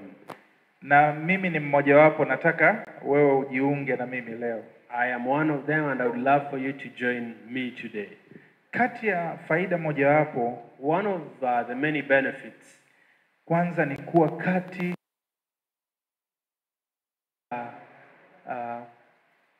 kuwa kwenye jumuiya ambayo ipo inatumikia na iliyo samahani, naomba nisome tu. Unakuwa ukiwa jumuiya katika shirika la kitaifa la kimataifa lilio kwenye kiini cha mapenzi ya Mungu. Naomba nirudie, ukiwa mwanachama unakuwa mjumuiya au mshirika katika shirika la kimataifa. Jamani. So when you are a member, you become part of the international fellowship. Yes. Ambayo ipo kiini chake, whose main goal ni kiini cha mapenzi ya Mungu. It's the will of God. Naomba nitoe story hapo. I'll give a story here. Mara ya kwanza, the first time, nilikuwa na marafiki zangu wengi sana. I had several of my friends. Walikuwa wananiita Forever Living. They used to call me Forever Living, GNLD. Kwenye hizi network marketing, nani anazifahamu hizo? And those marketing stuff. Sasa kila nikienda kusikiliza, and every time I'll go listen, nikawa nashangaa, I was surprised. Kuna kitu kiko moyoni mwangu. Yaani inakuwaje ninahubiri kuhusu product zaidi ya kumhubiri Kristo. There's something in me that was saying, why am I preaching products more than I'm preaching Christ? Na wana mipango yao ile, ukileta mmoja unapanda zaidi. They take you to another level. Niko sielewi. I wasn't understanding it. Na kila nikijaribu, and every time I tried, nasema hapana, siitendee haki nafsi yangu. I would say I'm not na nafasi yangu doing justice to my soul. Sasa nilipokuja kuelewa vision, when I came to understand the vision ya Full Gospel, of Full Gospel, nikagundua kwamba I realized that the product ambayo tunaiuza au bidhaa tunayoiuza, the product that we are selling ni Kristo, is Christ. Nikasema hii ya kujoin hii, and I said I'm going to join in this. Inasema hii biashara hii, that this business ina faida, has a profit. Kwa hiyo ni jumuiya ambayo kiini chake ni kuwaleta watu kwa Kristo. So this is a fellowship whose aim is to bring people to Jesus. Lakini sio hivyo tu, kwa sababu kuna ni walei. Apart from that, kuna watu kuna maraisi ambao ni members wetu. Because we have presidents who kuna are watumishi wa Mungu ambao ni members of God who are members.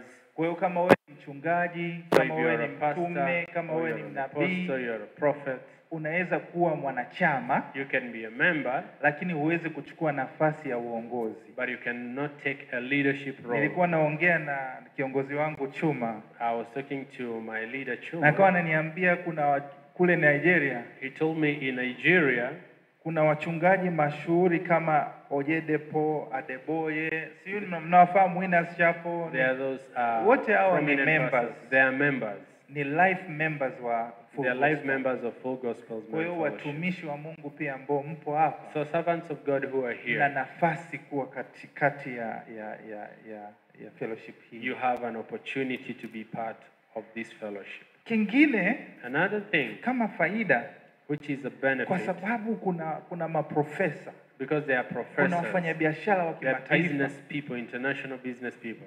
basi na wewe unaingia kwenye hiyo network.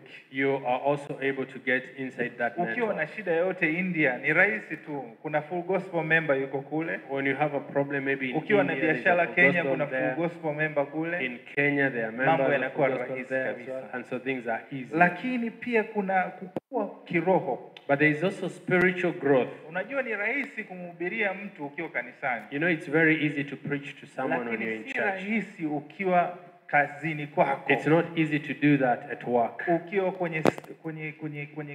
kwenye biashara yako Or sio when rahisi. you are in your business, it's not Lakini easy. ukiwa member, But when you are a member, unajifunza namna ya kumhubiri Kristo, you learn how to au proclaim namna ya Christ, kuishi maisha yenye shuhuda or how to live a life with a testimony ukiwa katika kazini kwako. when you are at a place.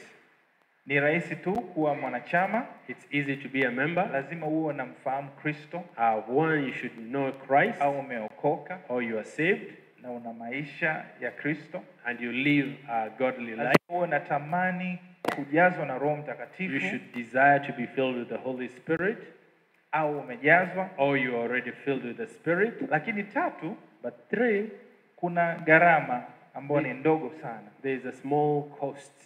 Kwa wanaume ni 10,000 kwa For mwaka, men, it's 10,000.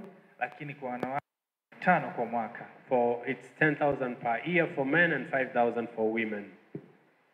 Faida ziko nyingi, There are many benefits, lakini ambayo ni kubwa kuliko yote, but the largest of all kwamba tutakuwa tunawaleta watu kwa Kristo is that we'll be bringing people to kwa Christ mamia, in hundreds, na hiyo ni kiini and that's the basic, cha moyo wa Mungu.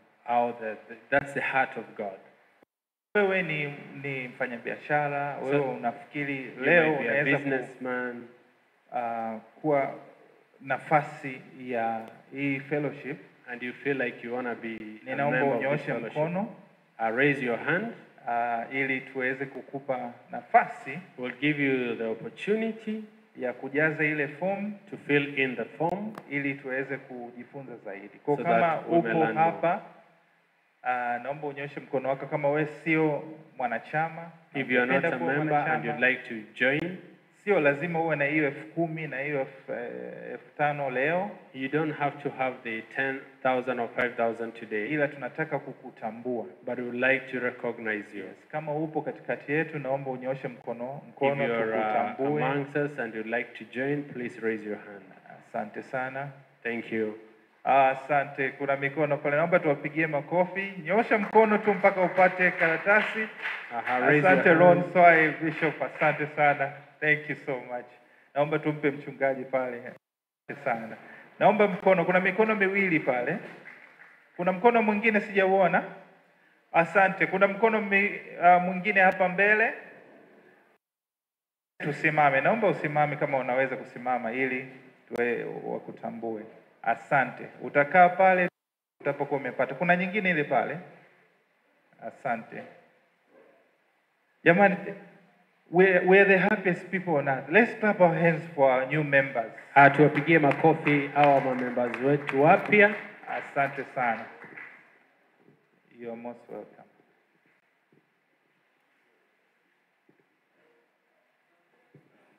Thank you very much. Thank you very much. We are running pretty much behind time. Tunaendelea, tuko nyuma ya muda. Tuko nyuma. Now it is time for investments. Sasa ni wakati wa uwekezaji. Investments this is katika Full Gospel huwa hatufanyi sadaka. At Full Gospel we don't give offerings. Hakuna offerings tunafanya, we do investments. lakini huwa tunafanya uwekezaji. Lakini our friend from Nigeria, rafiki yetu kutoka Nigeria, Mr. Okeye Edunze, ndugu Okeye Edunze, is the one who is going to take us through the investment item. Atatupitisha kwenye hiki kipengele cha uwekezaji. Most welcome. Good evening, Habari za everyone. jioni kila moja. I'll do this very simple assignment very quickly. Nitafanya zoezi hili kwa haraka. We have realized that God is also a businessman. Tumegundua pia Mungu ni mfanyabiashara. And there are times he would want to negotiate. Na kuna wakati ambapo anapenda kuwa na mapatano. And so in full gospel we always give you the opportunity to negotiate with God. Na full gospel pia huwa tunapenda kutoa fursa ya wewe kupata. About 15 years ago, yapata miaka 15 iliyopita, I attended a normal full nilihudhuria kikao tu cha kawaida cha full gospel kama hiki. And that evening, na yule ambaye aliufanya uwekezaji hiyo jioni said so many things. Alisema vitu vingi. But of all the things he said, lakini katika vingi alivyovisema, the only thing I had was write a check. Kitu nilichosikia ni kwamba andika cheki. Write a check was one of the things he said. Alisema mojawapo ya vitu alivyosema andika cheki. I was sitting at the back of the hall. Nilikuwa nimekaa nyuma. And the only thing I had was write a check. Na nilicho cheki my account. Wala fedha nyingi kwenye akaunti yangu. I had only about 7,000 naira. Nilikuwa kama na naira 7,000. So I decided to write a check for 5,000 naira. Nikaamua kuandika cheki ya naira 5,000. And I dropped that check inside the box. Na nikawa nimeiweka kwenye kile cha sadaka. 2 weeks later we came back to the same place for the same meeting. Wiki mbili baadaye tukawa tumerudi pale pale kwa kikao kingine. And I sat down at the head table. Na ikawa nimekaa huko mbele. I picked up my prayer request form which I was to fill. Nikachukua fomu ya maombi yangu ambayo nilipaswa niijaze. As I picked up my pen to write, nilipochukua kalamu yangu kuandika, I heard God's voice. Nikaisikia sauti ya Mungu. And the voice said, "Don't write, I have answered." Nikasikia Mungu akiniambia wala usiandike maombi yako, nimekwisha kujibu. It was a very clear voice. Ilikuwa ni sauti ya wazi sana. Don't write, I have answered. Usiandike, nimesha kujibu. What was my prayer point? Maombi yangu yalikuwa ni yapi? I had 2 serious prayer points then. Nilikuwa na maombi mawili makubwa wakati huo. Number 1 was that my marriage was about 6 years old and there was no child. Kufikia hapo nilikuwa kwenye ndoa miaka 6 na nilikuwa sina mtoto. The second was that I needed an office space. Ya pili nilihitaji ofisi. And I did not have money to pay for it. Na sikuwa na fedha ya kuilipia. So, hivyo, when I heard the voice, I dropped my biro. Niliposikia sauti ile nikaweka chini kalamu yangu. 2 days after that meeting, siku mbili baada ya kikao hicho, the person I had to pay the money to for a new office, yule ambaye nilipaswa kumlipa ili anipe ofisi mpya, came to me, came to my office, akaja kwangu. And he said he came to collect the money for the new office. Akasema amekuja kupokea fedha kwa ajili ya hiyo ofisi mpya. It was to cost me about 300,000 naira. Ilikuwa inanigharimu kama naira 300,000. And so when he came, I told him to go, that I will pay him in the afternoon. Alipokuja nikamwambia aondoke, ningemlipa mchana. As he left my office to go, alipokuwa anaondoka ofisini, I heard God's voice again. Nikaisikia sauti ya Mungu tena. He said, there is a man you gave a quotation, an invoice for a job. Kuna mtu ambaye ulimpa nania kazi. He said I should go and meet that man. Makadirio ya kazi, kaniambia nenda. That I should tell him that I know he is not ready to do the job. Na nimwambie kwamba najua hayuko tayari kufanya ile kazi. But that he should pay me. Na hivyo anapaswa anilipe. Because I need the money for the job. Kwa sababu nahitaji ile pesa kwa ajili ile kazi. And so I drove to the office of that man. Kwa hivyo nikaenda katika ofisi ya mtu yule. I said to him, sir, nikamwambia bwana, I gave you a quotation to do a job for you. Nilikupa makadirio ili nikufanyie kazi. I know you are not ready to do the job. Kazi. But I want you to pay me. Lakini nataka unilipe. The man pulled out his checkbook. He did not mtu wala hakujibu chochote, akavuta kitabu chake cha cheki. He wrote a check for 250,000 naira. Akaniandikia cheki ya 2.5 and gave to me. Akainipa.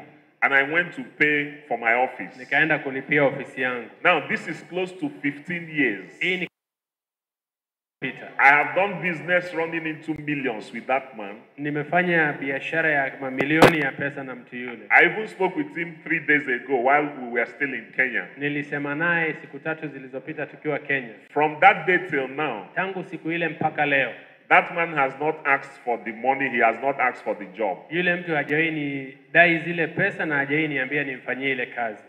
As far as I was concerned, or as far as I am concerned, ninapohusika mimi, God wanted to pay for my office. Mungu alitaka kulipia ofisi yangu. Secondly, ya pili, by the time I did that investment, I did not have a child. Wakati nilipokuwa nikiwekeza, nilikuwa sina hata mtoto. But today I have 3 children. Lakini leo na watoto 3. 2 boys and 1 girl. Na wavulana 2 na binti mmoja. And so I want to challenge you this evening. Nataka nikupe changamoto jioni hii. To do something specific. Fanya kitu mahususi. That will make God tell you not to write your prayer request that He has answered. Tamwambia Mungu wala usiandike maombi yako. I want you to put your hand in your pocket. Weka mkono wako mfukoni. Or if you don't have cash, you would do a check. Na kama huna pesa taslimu unataka kuandika check. Or you would want to transfer into the convention account. Au unataka kuhamisha kwenye mfuko wa kongamano hili. Whichever you want to do. Namna yoyote unayotaka. Or you want to make a pledge you will redeem by tomorrow. Au unataka kuweka ahadi ambayo utaitoa kesho. I would want you to take the envelope in front of you. Bahasha ambayo iko mbele yako. And do what you would want to do for God now. Fanya kile ambacho ungetaka kumfanyia Mungu. And I'm going to ask God that same thing He did for me. Nitaamini kwamba Mungu alichonifanyia mimi. I will ask Him to also do it for you. Nitamuomba akufanyie na wewe. Because we make bold to say in full gospel. Kwa sababu tunaweza sema full gospel. That what God has done for one person. Kile ambacho Mungu amefanya kwa mtu mmoja. He is able and do for another person. Anaweza kufanya kwa mwingine. And so if you have your envelope, please put something worthy in that offering. Whatever God tells you to do. Una hiyo bahasha mbele yako. I would want you to do it now before we pray. Sasa kabla hatujaomba. Are you ready with your offering? Uko tayari na sadaka yako? If you're ready, can you be on your feet? Kama uko tayari, simama. Let's challenge God this evening. Tumpe Mungu changamoto jioni ya leo. And see what He will do. Na tuone atakachokifanya. Father, in the name of Jesus. Baba, kwa jina la Yesu. Thank you for this opportunity. Asante kwa fursa hii. As we give, tunapokutolea, I request, Lord, ninaomba Bwana, that you do the same thing you did for me for these ones. Ufanye yale ulionifanyia uwafanyie hao. That those prayer requests that came with us to this place, kwamba maombi hayo ambayo yapo mahali hapa, will be answered. Yajibiwe. And answered swiftly. Na yajibiwe kwa haraka. Thank you for what you have done. Asante kwa yale uliyoyafanya. For we prayed in Jesus' name. Tunaomba kwa jina la Yesu. Amen. Amen.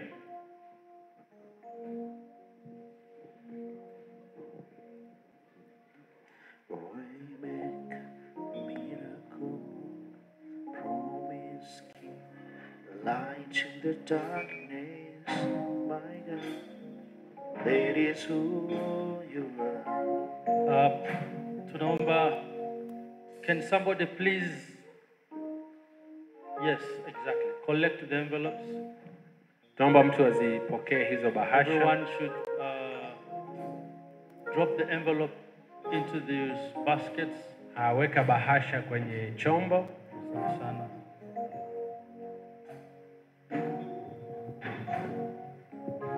Amen. As she's collecting the investments, I want to let you know that we are now approaching the very end of our program. Wakati wanakusanya bahasha hizo, tunakaribia mwisho kabisa. We have only 2 items left. Tuna mambo mawili yaliyobaki. Sana. The first one is announcements. Cha kwanza ni matangazo. And the second one is na cha pili vote of thanks. Ni neno la shukrani. And a closing prayer. Na maombi ya kuhitimisha. The person who is going to give the announcements atakayekuwa akitoa matangazo from the coordination committee. Ni katika ile kamati ya maandalizi. Coordinator ni mwalimu Isaac Ara. Ni mwalimu Isaac Ara. And I hope we have Maggie Wawa who is going to do the vote of thanks and the closing Naamini Mage Wawa naye yupo ili kufanya hitimisho. Asante sana. Karibu sana. Thank you very much. Karibu sana Mr.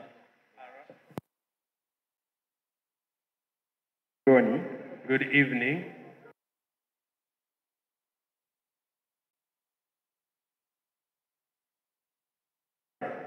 Personally, I'm happy kwa ajili ya mahudhurio haya. Hongereni sana. Congratulations. Nina matangazo machache. I have a few announcements. Tunaendelea na kongamano letu. We are continuing with our conference. Ratiba yetu kwa kesho, our schedule for tomorrow. Kesho tutakuwa na chai maalum. We'll have a special tea or breakfast. Tunaita executive breakfast. It's called the executive breakfast. Hii inahusu watu maalum ambao tumewapa nafasi hiyo, tumewaalika. It's for special people that we've invited. Na pia tunaendelea kutoa mwaliko. But also we are still extending more invitations. Ni kuanzia saa 1 kasoro robo. It's from 6:45 hadi saa 2 kamili. To 8. Tuna nafasi bado ipo. There's still an opportunity. Kachukue kadi yako ya mwaliko. Go get your invitation card. Utalipia 15,000. You'll only pay 15,000 for that. Kwa hiyo kamati wana kadi pale nyuma, tafadhali usiondoke bila kuchukua kadi. The committee has cards at the back, so don't leave without a card. Mimi na mke wangu tayari tumelipia tayari. I and my wife have already paid for that. Sasa unasubiri nini? I don't know what you're waiting for. Naomba uchukue kadi yako. So please get one of those. Ratiba ya kesho pia kuanzia saa 4 hadi saa 6 kamili kutakuwa na seminar. Tomorrow from 10 to noon there will be a seminar. Kutakuwa na wanenaji wawili. We'll have 2 speakers. Kuna mmoja anaitwa Dr. Stephenson. One is called Dr. Stephenson kutoka Arusha. From Arusha. Atazungumzia zaidi kwenye malezi ya watoto. He'll be talking more about raising children. Kwa hiyo tuna